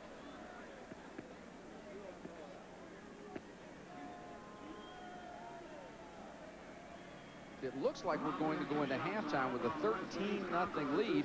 And really, the so-called experts favoring Penn State by 3 touchdowns coming into this game. A lot of people thought that had to be a conservative estimate because West Virginia has not been able to score. And traditionally, this series has not come close to what people predicted. Even when West Virginia had better teams, Penn State found a way to blow them out. Well, they find a way to beat everybody in the East and everywhere else. But you're right. I think right now West Virginia is not in bad shape. If they can hold them here, make them punt, they move the ball for the first time. So they'll take some momentum into the locker room. And 13-0, you know, if they can score, get in this crowd behind the play. But again, the only way to beat Penn State is to stop that running game. This is maybe get a pick. Third and a yard. West Virginia would like to stop them and force a punt with 1:03 to go. Short yardage. Offense and defense. Quarterback sneak, Schaefer. And it looks like he got the first down. He just went in behind Radisic, his 260-pound senior center. And Morgan came in the guard, left guard, double team Parker, and as a nose guard, you don't stand much of a chance with 2 people that quality. And a personal foul against West Virginia, and a couple of the Mountaineer defenders really upset about the call. Did not see what might have precipitated that flag. Or what made it happen. Yes. You know it was raining when you said that. It's that Harvard humor. Sometimes it goes right by me. Dead ball, personal foul, defense, first down. Son, don't grind him in the ground. And you heard the official say to Darnell Warren, son, don't grind him in the ground. Thought that was the name of the game. It's tough to do in AstroTurf, though. Can't bury him very deep in this turf. Ball's at the 30. It's 1st and 10. Clock running, 45 seconds to go. Let's see if Penn State wants to go up top once.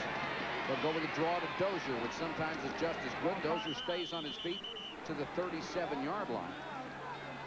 And now Darnell Warren hops up in front of the official. He thought he got hit late on that one. Penn State in no interest to stop the clock is 26 seconds, but they will go with no huddle.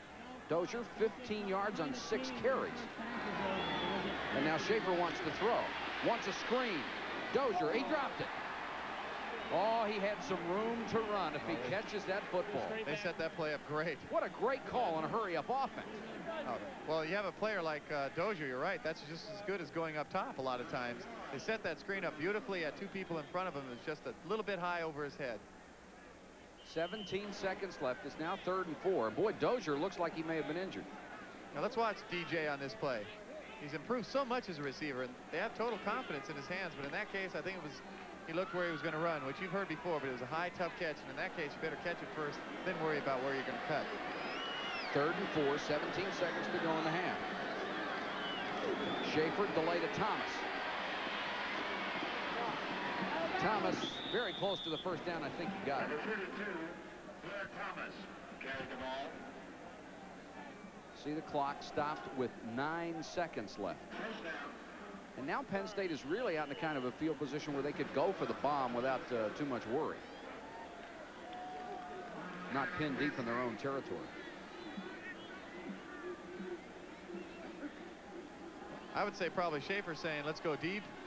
The quarterback, I know as a player, and Paterno saying, well, you know, what if they intercept it? What do I care? Then I could probably return it for a touchdown. But I hate to be conservative, but I really don't think this is the optimum spot to try to get some points on the board. It's too far to throw it deep. And why have a needless turnover? Well, with 9 seconds, you would probably have time to pick up 25, 30 yards, which would put you within Monca's range if you want to go for another field goal. But I'd have to go with you. I'd go with a little delay or something. I might go with the screen again. Screen.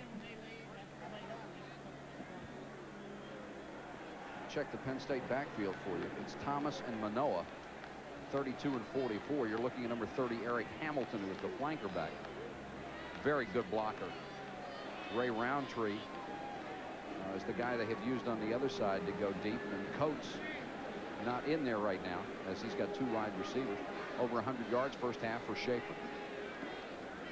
who just keeps fighting off the criticism of winning football games.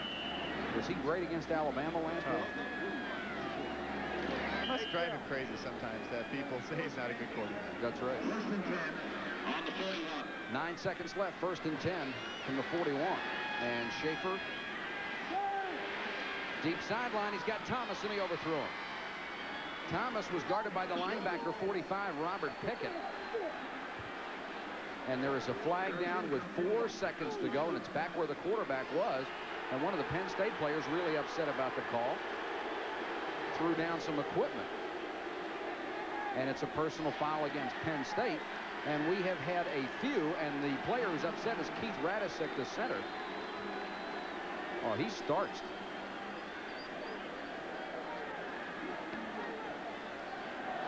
I wouldn't want to make anybody 260 pounds mad. No, you know? Definitely not.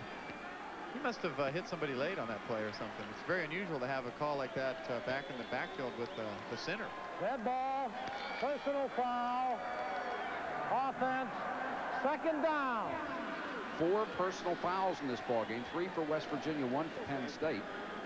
I bet you they run the clock out now.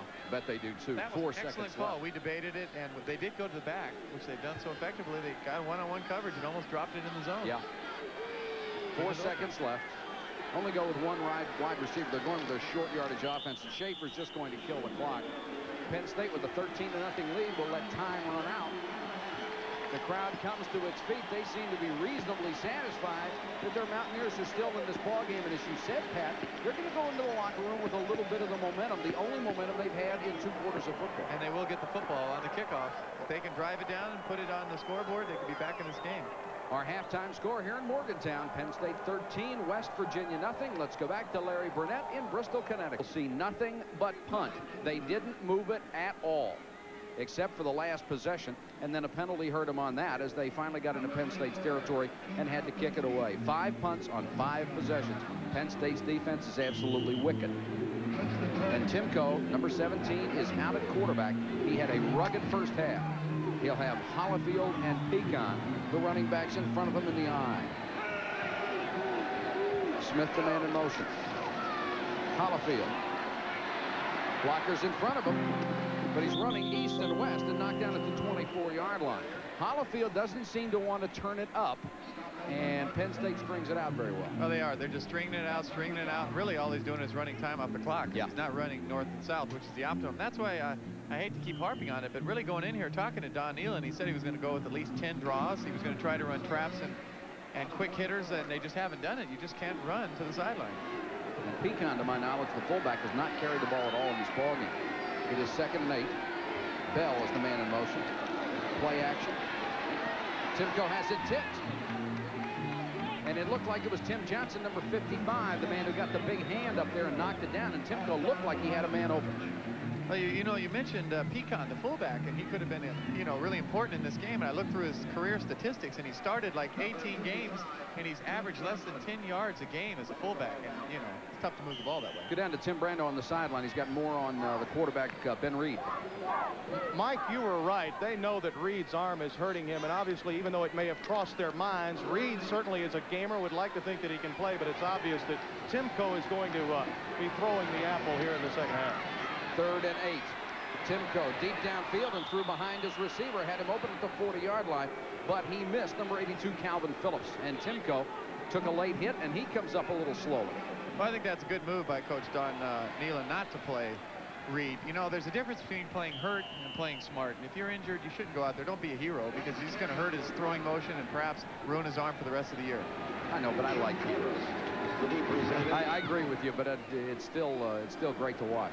Carry-on punting to Coates, gets the big bounce, he let it go, and here's a big break for the Mountaineers as Carry-on gets a roll of a couple of miles. Wow, that's unbelievable.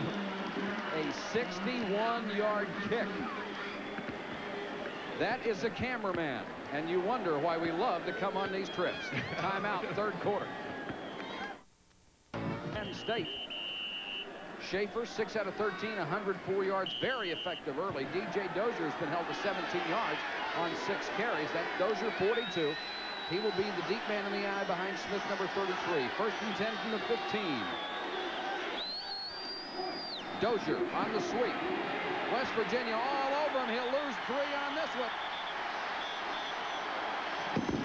And up from the secondary came Travis Curtis and the big middle guard, David Grant, number 98. But Travis Curtis, the senior who had a separated shoulder before the Pitt game and was touted as an All-American before the season started and has had all sorts of troubles, makes a big play on that one. When you look back at the Penn State possessions, the first time they got the ball, they drove the length of the field for a touchdown. Then they drove again, but missed 2 consecutive field goals from Massimo Monca. The next 2 possessions, Monca connected on field goals, and the half ended their last drive. It is 2nd down, 13 yards to go. They'll give it to the fullback, Smith, gaping hole up the middle, and Smith gets to the 27-yard line. Stacy Smith finally got a shoulder into him to help on the tackle. But a gaping set this hole. play up, Mike, with that sweep. Again, they are stopping Dozier around the ends, but they can get these fullbacks right up the middle. Again, they're very fast. Bradisek, excellent block right in the middle of your field. Right in the middle of the screen. The block is there. Smith did the rest. That's what West Virginia needs to do, those quick openings. It's the only way to beat this 5-2. Smith, 4 carries, 23 yards. Team loaded with talent, and it's senior talent. Very experienced ball club. Almost everybody back from last year when they had such a great season. That is a 1st down run for Penn State. The Nittany Lions between their own 27 and 28-yard line. They give it to Smith again, and this time West Virginia diagnoses it. The tackle made by Hunt and Pickett. 70 and 45, and look at Hunt. He's trying to fire him up. Don Nealon told us he expected Hunt to play a really fired-up ball game. Well, he's 6'2", 282 pounds, and they say he's very quick in addition. Let's watch him play right on the line of scrimmage. Number 70. Takes the blocker on. Nice play. Just threw him right down, and they made the play.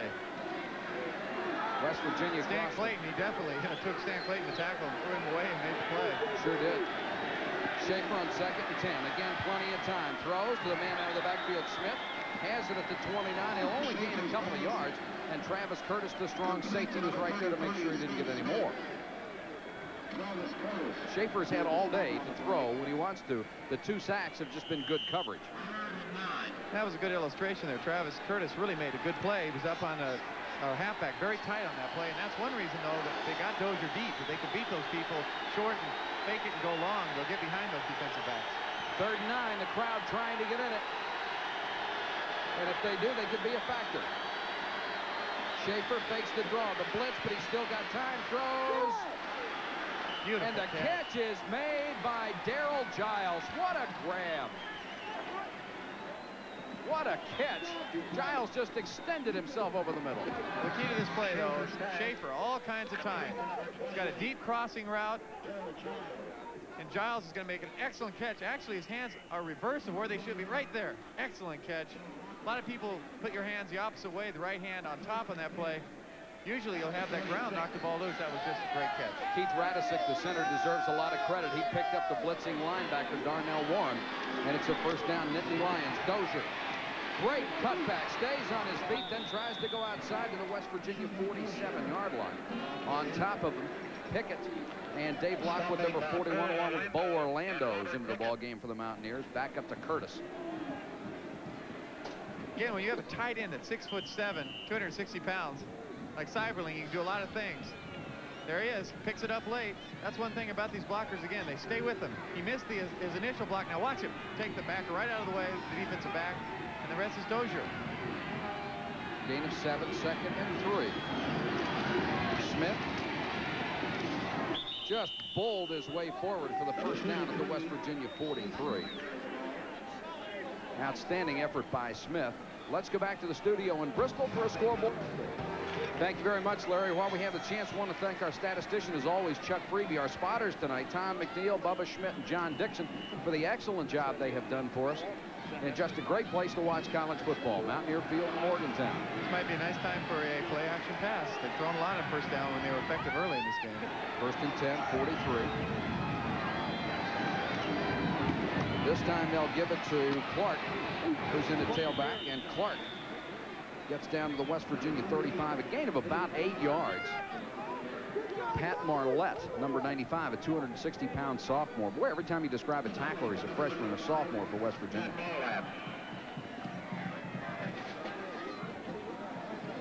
That's Clark. He is the third-string tailback, 5'11 and a half, 209, out of Deptford, New Jersey. And the talent just keeps coming, doesn't it? Well, one reason that Penn State only has 13 points is Schaefer, John Schaefer, the quarterback, came out gunning. He was 5 for 6 for 97 yards and a touchdown.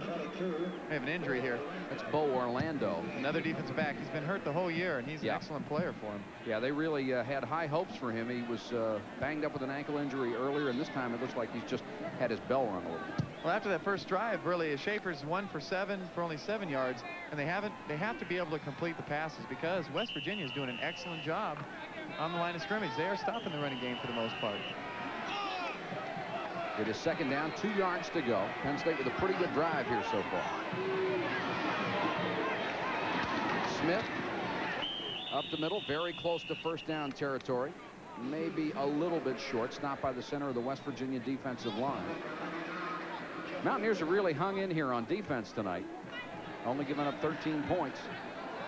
But their offense has been absolutely unable to do a thing against Penn State. Which is very frustrating for a defense. I mean, they're playing their guts out, and all they're doing is trying to keep it close instead of they don't feel like they're trying to win the game, although they are. It's awfully tough on you mentally. Penn State 4 out of 8 on 3rd down conversions. It's 3rd and less than a yard here. And they get the first down and more with David Clark. Clark inside the 30. They'll mark it at the West Virginia 28-yard line. Helped up by Smith after Holly made the tackle. Here's a good look at Matt Smith. And an injured player for Penn State, number 57, Chris Conlon, the starting right tackle. He's down.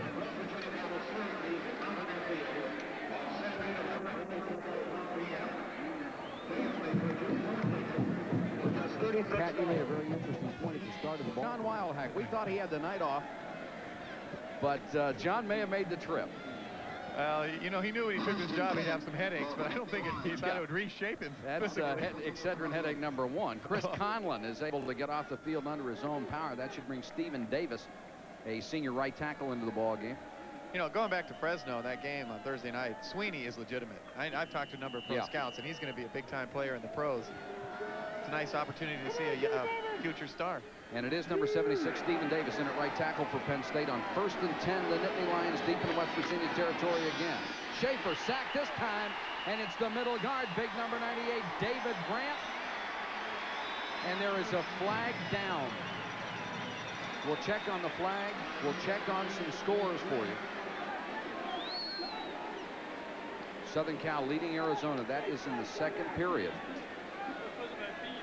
And on the flag, the referee picked it up after throwing it. Michigan State now back on top of Minnesota. Tulane winning by 2 at half.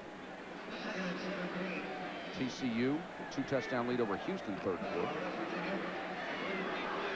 So the play stands, a loss of 7, 2nd and 17.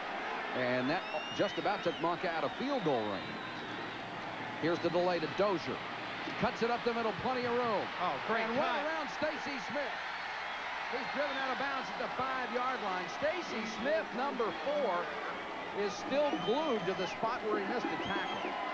it's impossible to look fast in these uniforms. Granted, I'm telling you, when Kurt Warner came to the pros, no one could believe he could run. He can't look pretty, and he just faked Stacy Smith out so bad.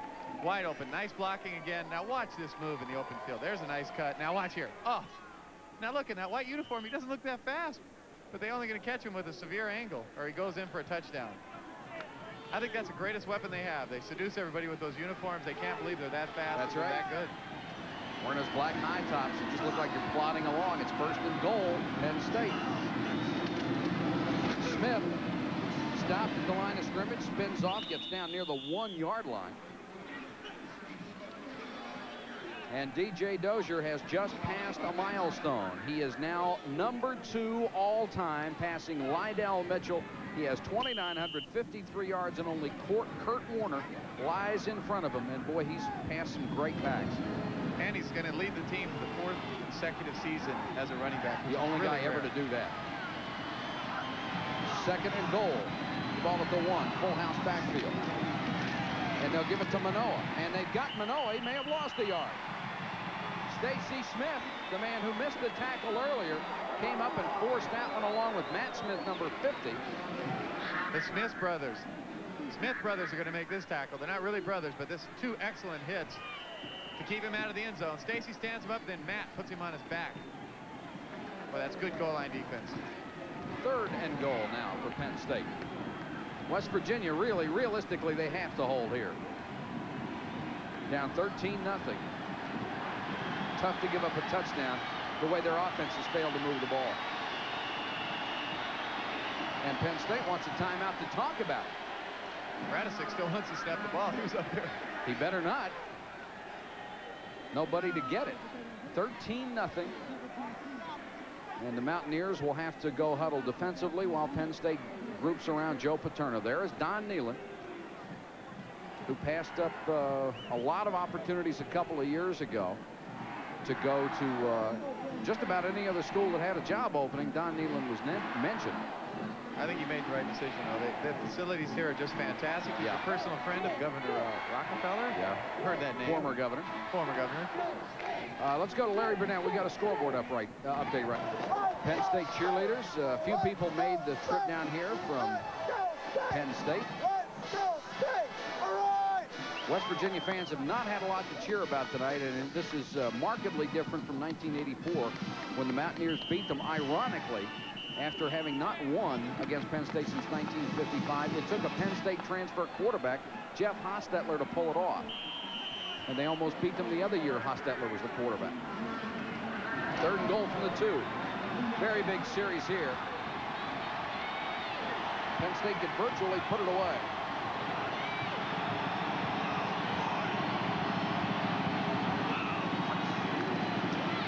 And it's a mix-up on the play, and Schaefer's dumped at the 5-yard line. Somebody went the wrong way. John Schaefer definitely didn't have anyone to pitch the ball to. And Robert Pickett made him pay for it. Well, they were going with the option. I was jokingly telling producer Terry Linger, I said, I know one thing they're not going to run. They're not going to run the option. Darn if they don't call it, which is why it's so tough to defend Penn State. So Monco will come on to try the field goal. Schaefer on that option just looks so slow getting out there. Well, that was a no option because he had no one to pitch it nobody to. to hand it to. You're right. That's not his piece of cake, that's for sure. Monca, chip shot field goal at 22 yards. And he's got it. Third field goal in 5 tries from Massimo Monca. 6:04 to go third quarter. It's Penn State 16, West Virginia nothing. Hello, I'm Leona, your automatic teller. Can I help you with a student loan? No, a car loan, Leona. Fast forward. Home improvement loan. It's a General Motors car. Don't get hassled when you finance a new car or truck. Get GMAC financing only at your GM dealer. Is there someone live I could talk with around Do we here? have one of our calendars? This is a farm calendar. We also have what they call a print calendar. If I can only find it. He needs live entertainment. The field goal will kick it off, and that's Darren Fulton, who has not had a lot of success on kick returns tonight. Monca kicks it very, very high and gives that team a chance to get out from the 1-yard line. Fulton just across the 20 to about the 22. Remarkable. They've tackled him there inside the 25 almost every time. Yes, they have.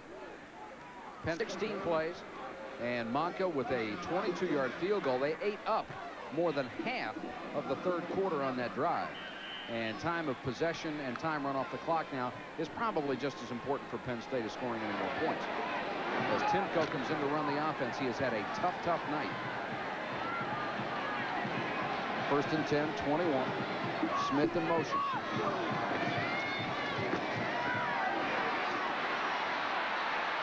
Oh, wide open tight end. See again. Timko dragging a tackler with him, gets to the 24-yard line. He had two receivers, Mike, who were absolutely wide open. I mean, they were waving it. There wasn't anybody within 10 yards. And another thing, going into the game, Coach Nealon said that if they come up to the line of scrimmage, let's watch this replay. Oh, just wide open. He's begging for the ball. I mean, how often do you get a clap, raise your hands, jump up and down? And there was no pressure on the quarterback at that point. He could have thrown it. But before that play, the ball was snapped. Timko came up to the line of scrimmage. There was no one on the wide receiver tally. He was 12 yards back, and they said they were going to take little hitch passes every time that came up. They're not taking them. Timko 4 out of 12 for 30 yards. There's the three-step drop, throws out, incomplete. Trying to go to his tight end, Keith Wynn, and Wynn was covered. Let's go to Tim Brando. He's got more for us from the sideline. Tim? I don't know about you fellas. I see all these Halloween outfits, but when I was a kid, and of course I still am, I wanted to be a football player. And you know, you gotta be a football hero to have cheerleaders around you. And goodness knows I love to have cheerleaders around me, so I'll just be a football hero. What do you think? Huh? I don't even have pads on, and just look at this. I look like a football player or what? I think you did have pads on. He'll do anything, won't he? Third and long, blitz. Timko gets rid of it, and it's going to be intercepted by Duffy Cobbs. He just threw it away, and Cobbs is knocked down at the 45-yard line. Duffy Cobbs with his 4th interception of the season. Timko threw that one up for grabs, and nobody in blue and gold had a chance to catch it. I think you'll see on if we see the replay here that he was actually being hit. He got spun around right when he's throwing. Watch this. Just took the momentum of the ball and just floated it downfield, and Cobbs was just waiting for the ball. His 4th interception of the year. As I said earlier, excellent man-to-man coverage guy. Very confident. Those corners sit and they wait for throws like that. First Mountaineer turnover, something Don Nealon wanted to avoid, that puts Penn State back in the driver's seat at the 45. This is Smith. Breaks it off the right side. Curtis hit it, then he's driven out of bounds by the middle guard, David Grant, who hustled downfield. Timko, it's really hard to understand. This is a kid who came in at the end of last year, won 3 games in a row, won the first 2 games this year, and just has been unable to do anything since then. Scoring update, Southern Cal leading Arizona 7-6. That's at the half. I think, Mike, sometimes as a quarterback, you know, you just lose momentum. He was throwing the ball well those 5 games, and all of a sudden he had a bad game, and he just hasn't been able to come back. First and 10, Penn State trying to nail the lid down on the Mountaineers after getting their first turnover. Won't get much on this, inside the 30 to about the 29-yard line. You know, I really think it's similar to basketball players in a shooting slump. And you start aiming the ball, you start thinking instead of just shooting. And you know, if you ever analyze shooting those balls that they shoot in the NBA or in the major college games, baseline with a guy in your face falling away and they hit him. But if you ever thought about it, you'd never take the shot. And I think that's what's happening right now. He's a little gun shy. Well, a lot of times coaches say, you know, it's nice to have smart players, and it is, but it is at this level, you can't be thinking. You have to react. That's right. And he's not doing it right now. Schaefer to throw. Got Coates out there. Coates avoids 1 tackle and then stacked up at the 25-yard line. And Penn State is not known. I'm sorry, Thomas. They're absolutely not known for giving quarterbacks time to think. They barely have time to react most of the time. Blair Thomas, the successor, certainly, to DJ Dozier. He's a sophomore this year. May have an equipment repair. He's going to have to come off the field on 3rd and 4. Going to work on that pad around his left elbow. Part of the sellout crowd of 63,500 here at Mountaineer Field. Schaefer on 3rd and 4 under pressure, throws complete to Giles. Giles beats Stacy Smith over there and has the first down. And Penn State just not making any mistakes. Looking for their 8th straight win of the season.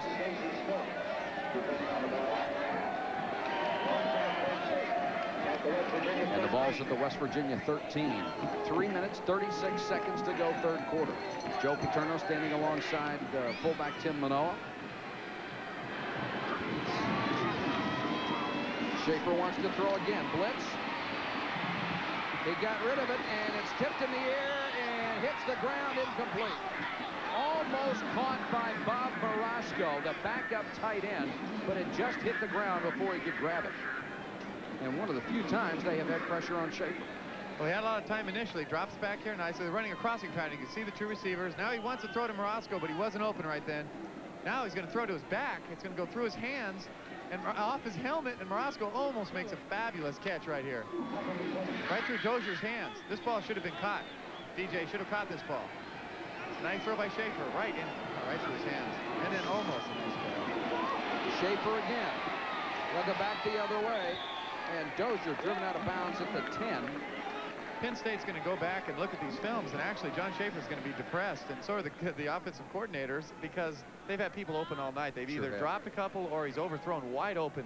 The offensive backs have been open all night. And even with those problems, he's 10 out of 18 for 141 yards and a touchdown. So it's hard to cry when you're winning 16-0 too. Yeah. But they want to complete those passes, and I know DJ wants to catch those balls.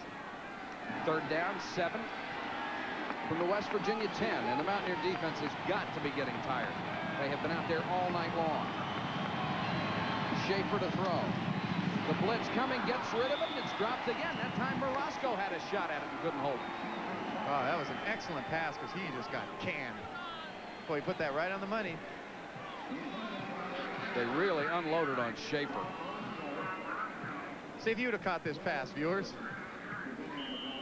Right in it. Oh, only one hand, but I think he could have reached with both. I do. And coaches do not like it when you reach with one hand, because normally that ball might be popped up right there and be intercepted.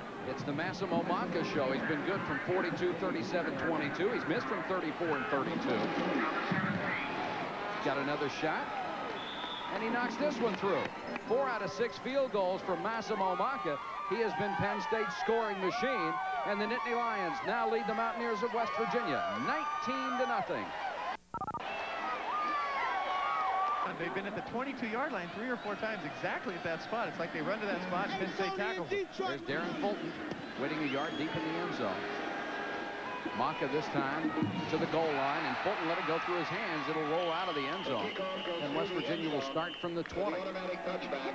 It's been a tough year for the Mountaineers. They really expected a lot, even though they were young, and then they had some problems with guys who either decided not to come back, fifth-year players.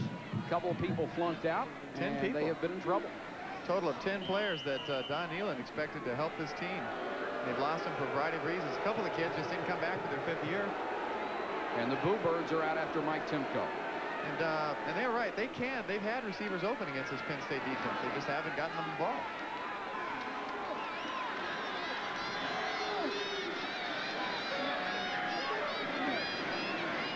Timko will give it off on the ground, and it's Andre Johnson, number 34, getting his first chance to carry the football. He and Craig Taylor, number 20, are in there in the West Virginia offense, and Don Nealon trying to get something started on the ground. That's one of the few times we've seen that quick hitting play. Those are the plays I expected. There's the scoring drive after the interception. Went 35 yards, and Manca again with his 4th field goal that gave Penn State a 19-0 lead. If you run those quick draws like that, quick traps, then you can set up your play action passes. They just haven't done it. Gain of 3 makes it 2nd and 7. Timko with a quick drop. Under pressure, got rid of it and throws incomplete. Trying to throw to Johnson coming out of the backfield. Duffy Cobbs with some pretty good coverage. And you can't fault Timko for that one. He was in the grasp as he unloaded. But look at the stats. 4 completions, only 30 yards. He's been so harried back there that you got to feel sorry for him. He came into the game, mentally down. They really had given the job to Ben Reed. They'd taken it away from him. He was so, fired up for the season. He comes into this game, and he really hasn't had any time back there. No, he sure hasn't. Penn State just saddles up and rips. 3rd and 7, West Virginia.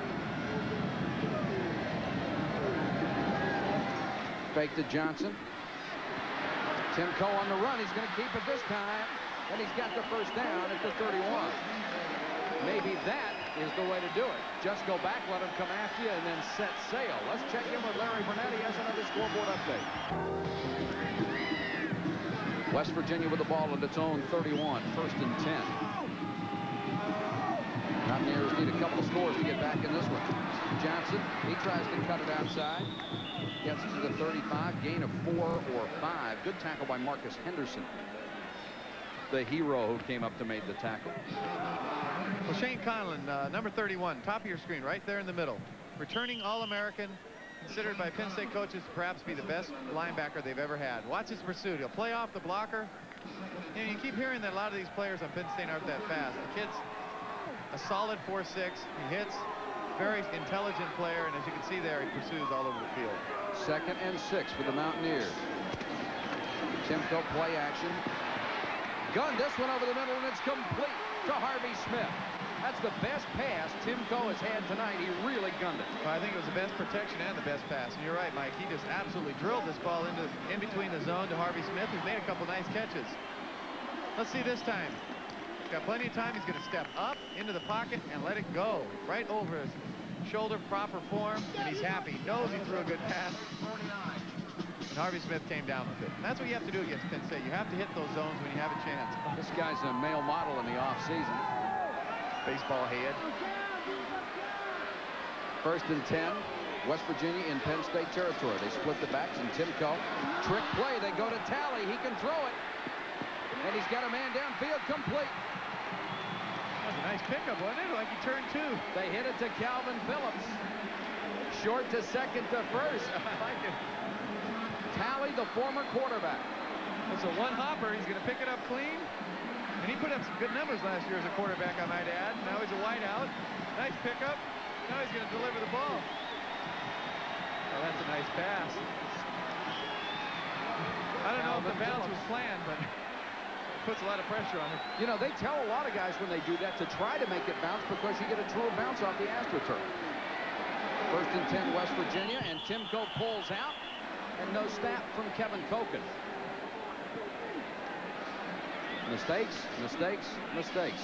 Penalties, I believe that's the 7th penalty on the Mountaineers this year, or this game, make it 8. As we said before, Penn State doesn't need your help. They're doing just fine things.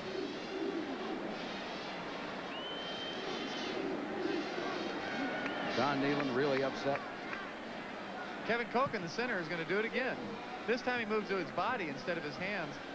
And a lot of that has to do with the fact they've had 2 different quarterbacks in different weeks and different cadence. It's tough on a center. 8 penalties, 80 yards. It's 1st and 15 now for West Virginia. Smith and Grandis Bell, the wide receivers, to the near side, or make it to the far side of the field. And they're throwing to Grell, almost intercepted. The pass to Bell, and Henderson gave it to him. Did intercept it. Marcus Henderson with a great play, and I will tell you right now, that is Joe Paterno's coaching that allows him to make that interception. Well, let's see if this was caught. I know in the NFL they'd have replayed this one. This would be up in the booth, and we'd be calling this one. He just read the hitch, and he cuts in front of him. And he did not catch that ball. Oh, he didn't catch it, no. And, we can't signal down there to turn it around. No way. That ball. Close. Nice acting, though. Yeah, it was. And a break for Penn State. They'll take over at the 36. From that angle, it did not look like he had the ball at all. Schaefer throwing to a wide-open receiver, and that's Eric Hamilton. Tackled by Lockwood, but boy, was he open. Well, I've actually been very impressed with the way John Schaefer's thrown these balls. He's really dropped them into the zones. Hamilton was wide open, just a crossing route, but he dropped it right in. Schaefer's a very good touch passer. Well, on that interception, it looked like the Mountaineers got a tough break on that one. Hamilton made a great play. I know one thing. We qualified to do it in the NFL. We could make the call. That didn't look too tough to me. Yeah, what do you that's think? right. Sat up there and I saw the ball hit the ground. Penn State has not had to punt the ball tonight. All right, Reed. They have it at the West Virginia 33, and Schaefer wants to throw again. Under pressure, they got him this time. And the sack will go to Chris Parker, number 94, and Darren Whitten, number 92. Good coverage by the Mountaineers secondary that time, and Schaefer just saved a mistake and pulled it down. That's interesting, though. Penn State up 19-0. They throw 2 straight passes at the end of third quarter. That is the end of the third quarter of play for Morgantown, West Virginia. And our score is Penn State 19 and West Virginia nothing. start blitzing now. They got to get some big plays, Mike. They're going to have to gamble. West Virginia now up to out of embarrassing territory at 80 yards total offense. But the rushing statistics still not doing him any good. And Penn State just rolling it up, leading in everything, including time of possession. 2nd and 17. Coates in motion. Delay. Down to the 35-yard line goes Blair Thomas. Tackle made again by Darnell Warren, number 54. He's had a good ball game for the Mountaineers, and Thomas is going to be slow to get up. Oh, he is really having a tough time coming off. I know one thing. He came in here with, they came in with some big rushing averages, and they're going to go down a little bit tonight. Well, it's ringing, and he can't answer. That's a scary feeling. I had 5 concussions personally. Was hospitalized 4 times. My IQ dropped a few points. The effects still show, too. Well, that's why I went into this profession. Perfect. I was dingy enough without concussions. 3rd and 12. Schaefer to throw. Comes the blitz. Fumble. And Penn State got it back somehow. Number 89, Rodney Wilson, coming like a freight train. And John Schaefer got it from the blind side. That's exactly what we just mentioned a minute ago. They've got to start gambling. They need it. It's a shame, though. Again, a bad break. They didn't recover that ball. Yeah. Most of the time, you're going to get that ball. That's right. Oh, Rodney Wilson leveled him, though. Penn State is going to have to punt for the first time. There's John Schaefer. He'll never see that. He's looking right at you, which is his right-hand side. He never feels the guy on the left. Rodney Wilson. Oh. It looks like West Virginia's going to recover, but an alert play by Penn State. Bruno to punt. Hangs up a beauty. And it will take a West Virginia bounce and then kick out of bounds. 32-yard kick for Bruno, who'd been averaging 39.4. Timeout with 13:46 left. A 19-0 ball game. Chuck Lavinius, or Chuck Laminus rather. Sends Bell in motion. Delay. And Undra Johnson will get back to the yard of scrimmage. Well, Mike, I think that's the advantage of having some security. And he kind of said it jokingly, but he said, you know, I'm not worried about my job right now. Yeah. And I'm not going to give up eligibility for those freshman quarterbacks. TCU, as Houston comes back to make it close. Michigan State now pulling away from Minnesota. Eastern Tennessee State laying it on Wofford. 2nd and 10. West Virginia just unable to do anything on offense. They throw the quick pass this time, got Phillips, and Phillips is ripped as he's got first down territory. Duffy Cobbs just leveled him.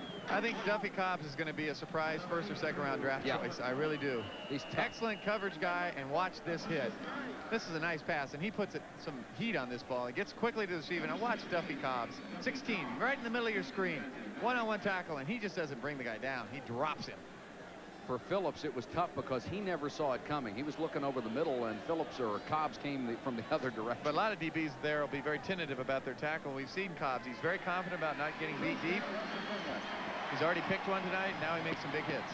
First down Mountaineers, and that pass is the kind of thing they wanted to do the entire game.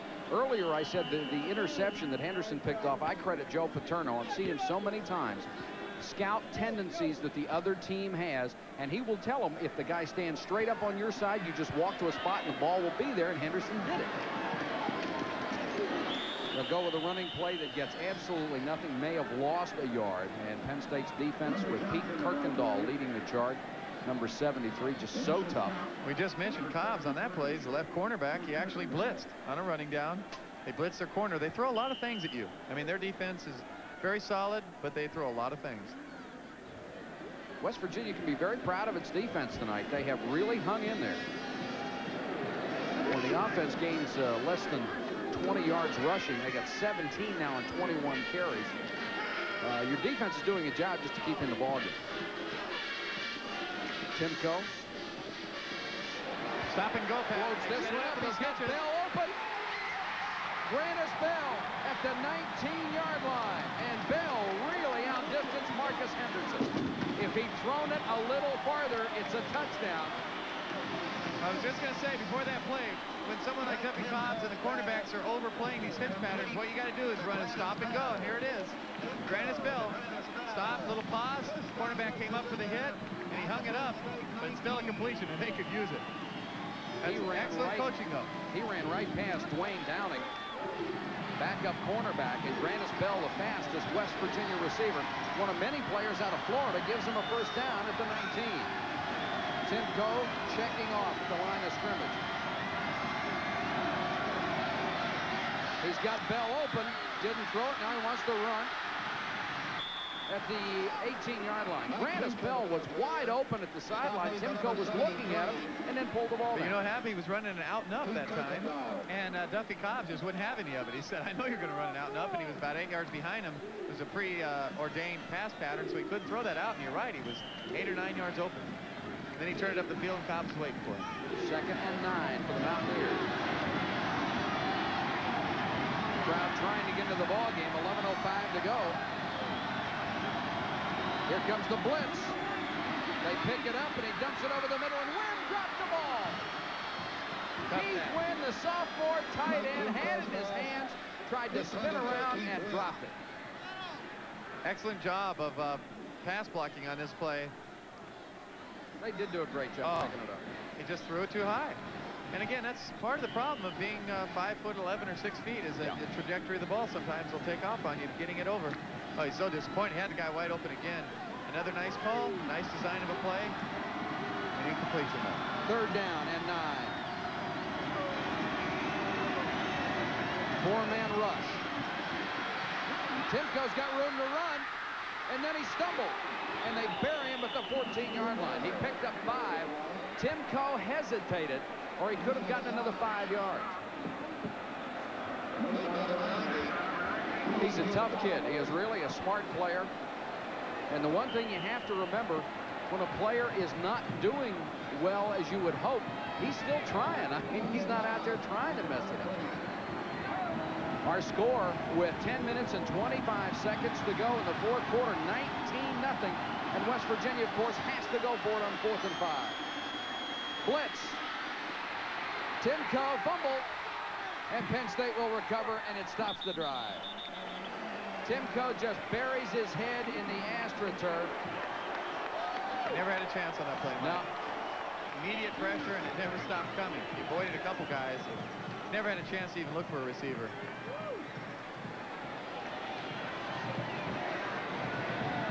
Again, they're going to take the Freeman and the blitz up the middle with Shane right there. Has him. Kirkendall strips the ball, but it's really irrelevant at that point because they weren't going to make the first down. He never even had a chance to look at his receivers. No, sure didn't. Timeout with 10:10 to go in the ball game. It is still Penn State 19, West Virginia nothing. Boards, the Mountaineers had it deep in Penn State territory and couldn't convert on 4th and 5, and then the Lions have the football at their own 16. Dozier's back in there along with Manoa. Dozier. Sweeping right, driven out of bounds at the 20-yard line. And Matt Kisner, number 7, the senior quarterback out of Youngwood, Pennsylvania, is into the ball game for John Schaefer. Notre Dame now a final. They beat Navy 33-14. And the midshipmen have just never had any luck with Notre Dame. Southern Cal over Arizona 7-6, still 3rd quarter. Michigan State opening it up over Minnesota. Nevada Reno, a 3-point score, 1st quarter, or lead rather.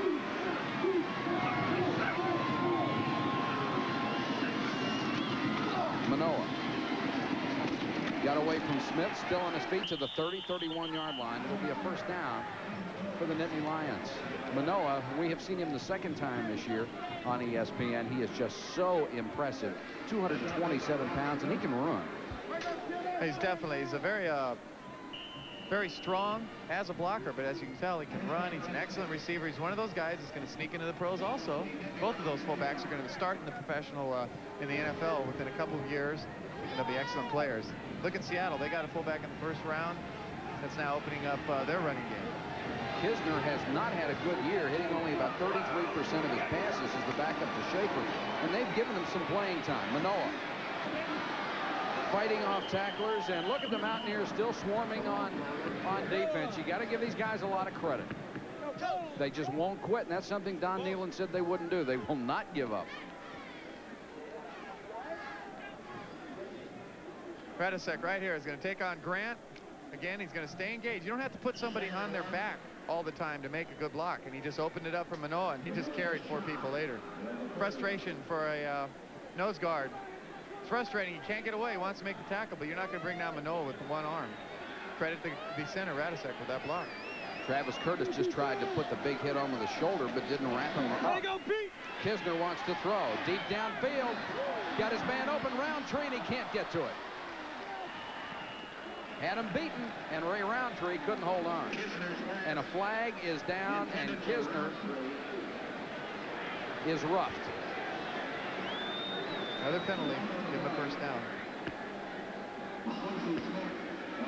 And they said the man who did it was Grant, the middle guard. Got there late. You know, Mike, to show how deep Penn State really was coming into this year. I mean, Schaefer and Kisner, 2 quarterbacks, were in a dead heat, and they really didn't know who to start. Foul. Roughing the quarterback against the defense. Automatic first down.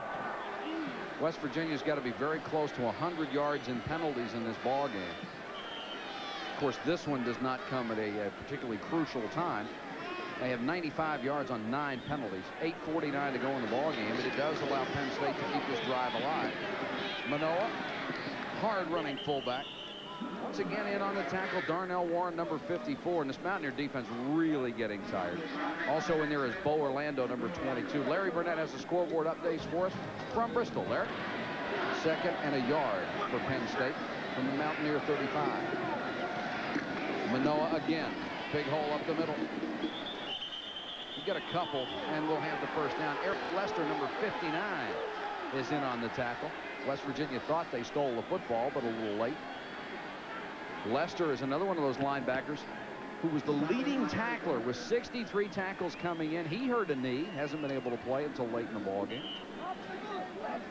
The defense has played good ball tonight. Sure. They're losing 19-0. I know they're feeling awful. They're frustrated, but they played well. They've really contained most of the running game, and you know, Penn State's had excellent field position too many times, and the offense just hasn't done enough. Yep. Penn State 23 first downs in this ball game. Clock running with 7 minutes and 39 seconds to go. And they'll give it off this time to Dozier, who's back in the ball game. Surprises me a little bit. And slow to get up David Grant, the middle guard. Dozier now 64 yards on 12 carries, and they'll take him out this time and bring David Clark back in. But put it in perspective, you know, in the first half, their defense, West Virginia had to face 42 plays from Penn State. Penn State's defense only had to face 17 plays by the West Virginia offense. Wears you down. Coates in motion. And they'll give it to Manoah. Trying to get outside. Not this time. He's buried by Darren Whitten, number 92.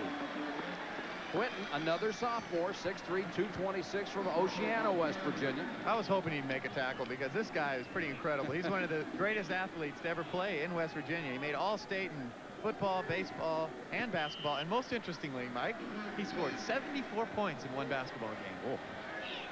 Sounds like Pat McAnally. No, I scored 74 one season.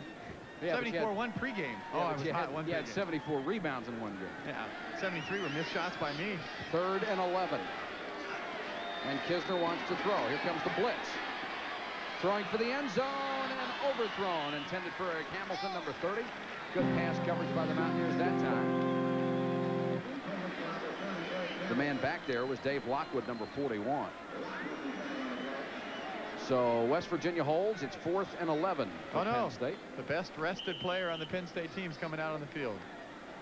And that's the punter, John Bruno, who's only had to kick once tonight. Probably the best conditioned guy, too, but anyways, well rested right now. Cleveland beats the Bullets in the opening game. Bruno trying to hang it up and got it out of bounds. Great kick by John Bruno. Put it out of bounds at the 4-yard line. It hurts his average, only a 29-yard kick, but it did the job.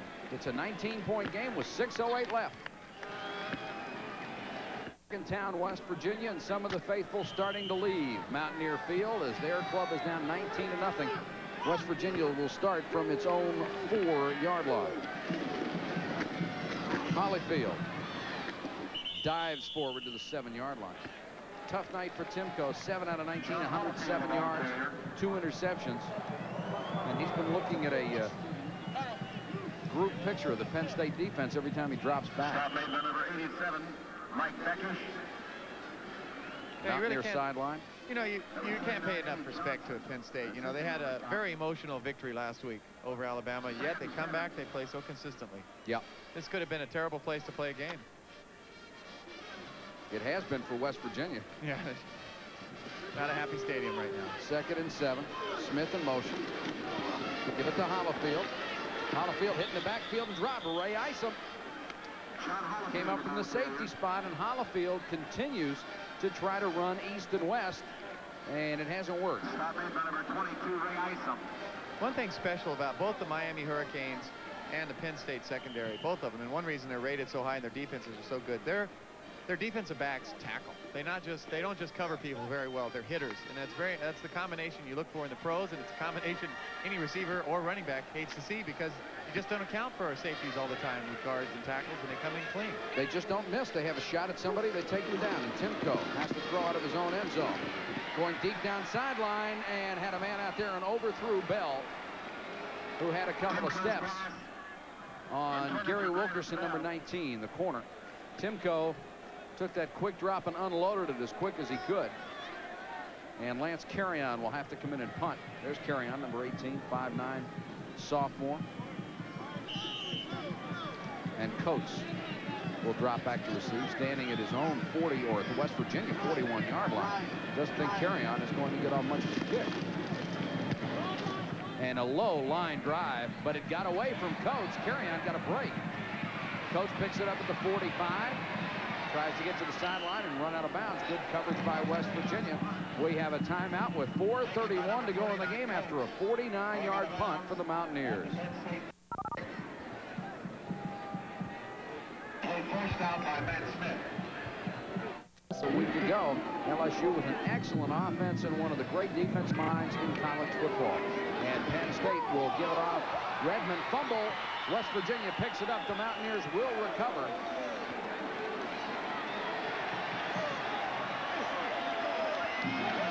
And the recovery made by Willie Edwards, number 47. So Redmond, the fullback, fumbles.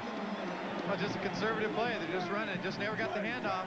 You know, he got it, but sometimes when plays start bad, they just end bad. In that case, he didn't get a smooth handoff. He got control of it again. Then he got stripped later. He's probably happy he still had the ball. Then the second later, he didn't have it. First turnover for the Nittany Lions. Both teams now have, or West Virginia has 2, rather. You just don't expect to fumble on plays like that. No. Very simple trap up the middle. Run conservative play, and then you have a turnover. So West Virginia will start from its own 46-yard line. End around, and Smith wants to throw, I think. Fakes it, then guns it, and throws short. Trying to throw for Phillips. They had 3 guys around him. Yeah. But I'll tell you, when a wide receiver gets his hands on the ball, or a halfback, they're going to throw it. I mean, he wanted to throw that ball. Right. Double pump. I'll tell you, I guarantee you that in practice he was wide open. That always works in practice. And it's not been a good night for Mountaineer football fans. Down 19-0 with 4:21 to go. These people love their football. Timko on 2nd and 10. And the first team is still in there. Here comes the blitz. And Timko is sacked at his 31-yard line. Well, West Virginia did a good job of initially picking up the blitz, and Timko couldn't find anybody. Let's go to Larry Burnett for another scoreboard update. He's around right now, and it's 3rd and 21. Penn State wants to shut out. Bell in motion. Another blitz. And they'll throw the screen, and it's dropped. So open. Incomplete. Eddie Hill, and Timko threw it very high. Perfect and call. Hill couldn't pull it down. Just an excellent call on that play. He was so wide open. He might not have picked up the first down, but he'd have gotten a lot of yardage. But again, early in the game, Timko, you know, Mike's had a tough night. He was throwing the ball on the ground, and then lately he's been throwing it too high. It's very frustrating for a coaching staff and for a player. Lance Carrion, the 138-pounder, will come on to kick. He's been getting off some low line drives, and this is another low kick. And a fair catch by Isom. 40-yard kick. Timeout on the field. A penalty flag down. We'll check it when we come back. Penalties this year, but this is the first one. It's a personal foul, unsportsmanlike conduct. Ray Isom for taunting the guy, handing him the ball. I don't even think he said anything to him. I didn't realize that was a penalty. I don't think Joe Paterno is going to be very happy about that. You don't want to make people remember things like that next time you play them. And unusual coming out of Isom, too. It very surprised me. I guess the defender was pretty surprised when he handed him the ball, too. Good thing he called a fair catch. But of all the things to get a 15-yard penalty for, you're right. We have seen some strange ones. The silent taunting. Hand the ball to the guy. We've seen balls dropped in the last play of the game. Yeah. Matt Kisner with 3:29 to go in the ball game. Sid Lewis, number 21, is into the ball game at a wide receiver spot.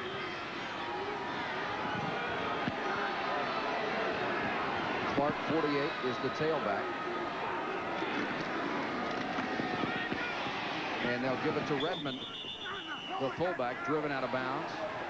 The 17-yard line. Darnell Warren makes the tackle again. Here's the way the scoring has gone. First possession, and Penn State gets the touchdown. Schaefer, 23-yard pass to D.J. Dozier, made it 7-0.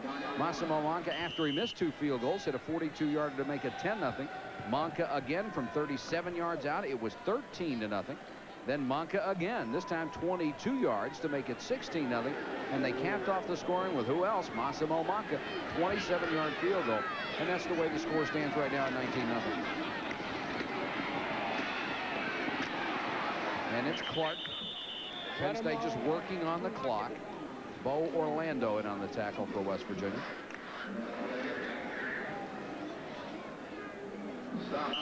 Well, the Penn State backs, they don't stop just because they have a 19-0 lead. Nice block outside. Now, he's going to run over some people. They have 5 or 6 guys that do that all night long. They're not going to stop just because they have the game put away. I wonder if Penn State, Tim Brando got to keep that Penn State uniform. He looked good in it. Looked good in black and white, didn't he? Only 12 rushing yards for the Mountaineers tonight. Kisner wants to throw. Deep sideline, complete to Giles. Pushed out of bounds to the 45-yard line. Edwards forced him out. Surprised me a little bit. Here's some other scores for you. Southern Cal over Arizona, third quarter, 10-6. Nevada Reno now leading 10-0.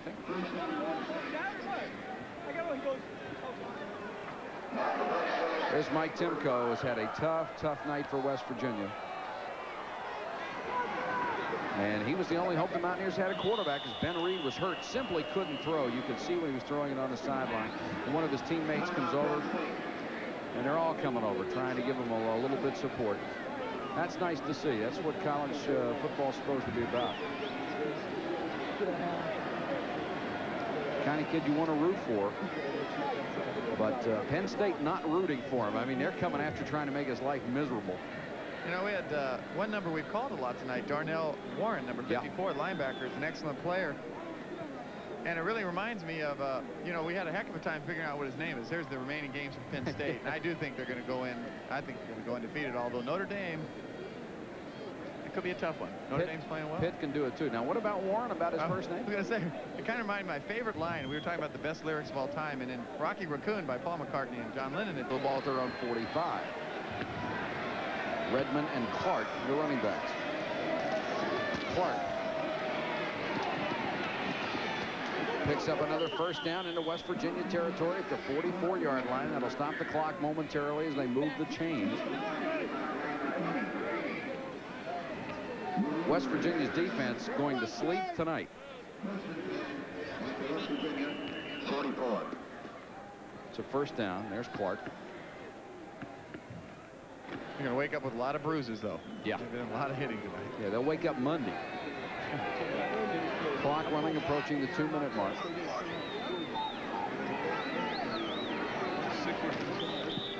And the whistle blows. I think they didn't get it off in the 25-second clock expired on them.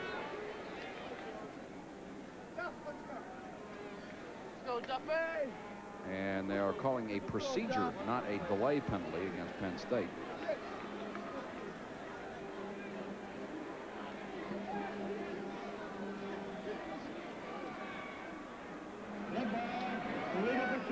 Procedure which will cost them 5 yards. First down. You know, Mike, we've seen it week in and week out. It's interesting. Penn State's up 19-0 and they throw that pass. Yeah. And everybody is doing it, aren't they? I guess it's a second-string quarterback, Kisner, and they want to give him experience in case he ever has to play. That's the rationale we've heard. John Schaefer on the sideline, who just does nothing but win and had a great game tonight for Penn State. Clark is stuffed near the line of scrimmage. Number 95, Pat Marlette, made the tackle. Let's go to Larry Burnett and the scoreboard update from Bristol. A wild one out there at 24-14. Clock is running. We're down to 1:22 to go from Morgantown. And it's 2nd and 15. And Kisner on the delay. Clark broke a tackle and then brought down. Good tackle by Darren Whitten, number 92. Punt return. Our Hartford player of the game is Penn State quarterback John Schaefer. 11 out of 20, 171 yards and a touchdown. His stats should have even been better than that. He had a couple of drop passes that could have been more touchdowns. Clock continues to run. 46 seconds left. Penn State just running out the clock. Clark flagged down as he shakes off a tackle, gets to the 35-yard line. We'll check the penalty as they stop the clock with 30 seconds to go. This is a tough time for players to be out there, especially on defense. They've played so hard and they've been out there so long. You really, it sounds cliche-ish, but you really do have to play hard, because as soon as you let up, that's when you do get hurt. You've got to protect yourself, and the only way to protect yourself is to hit people. West Virginia penalized 100 yards now in this ball game. Penn State's been penalized 60 yards. It's really been an odd game. It has. It's hard to believe they only have 19 points, and they missed 2 field goals. Because West Virginia's offense has just not been able to do anything. And their defense really acquitted themselves very well. And I know Joe Paterno, I just saw our cameraman Silvio over there waving. Silvio wanted to get on the air. Good move, Silvio. The artistic cameraman. Yeah.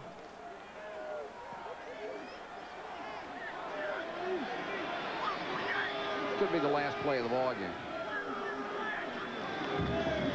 And they'll give it to Redmond. Redmond wrapped up, knocked down in the backfield. Nice tackle that time by Bob Dunn, number 71. And that'll end the ball game. Joe Paterno has won his 195th game of a brilliant coaching career. His 21st year. Comes over to Don Nehlen. They shake hands in the middle of the field. And Don Nehlen, you have to feel a little bit for him. He's got quite a bit of talent out there, but freshmen, sophomores, and juniors, and they've been banged up a lot, and you can't win that way against Penn State. No, I really think West Virginia's got a solid program. I think Don Nehlen will come back and win. I think it's going to be an excruciating end of the season for him. It's very tough losing all. This is what they were shooting for all year long, Stan.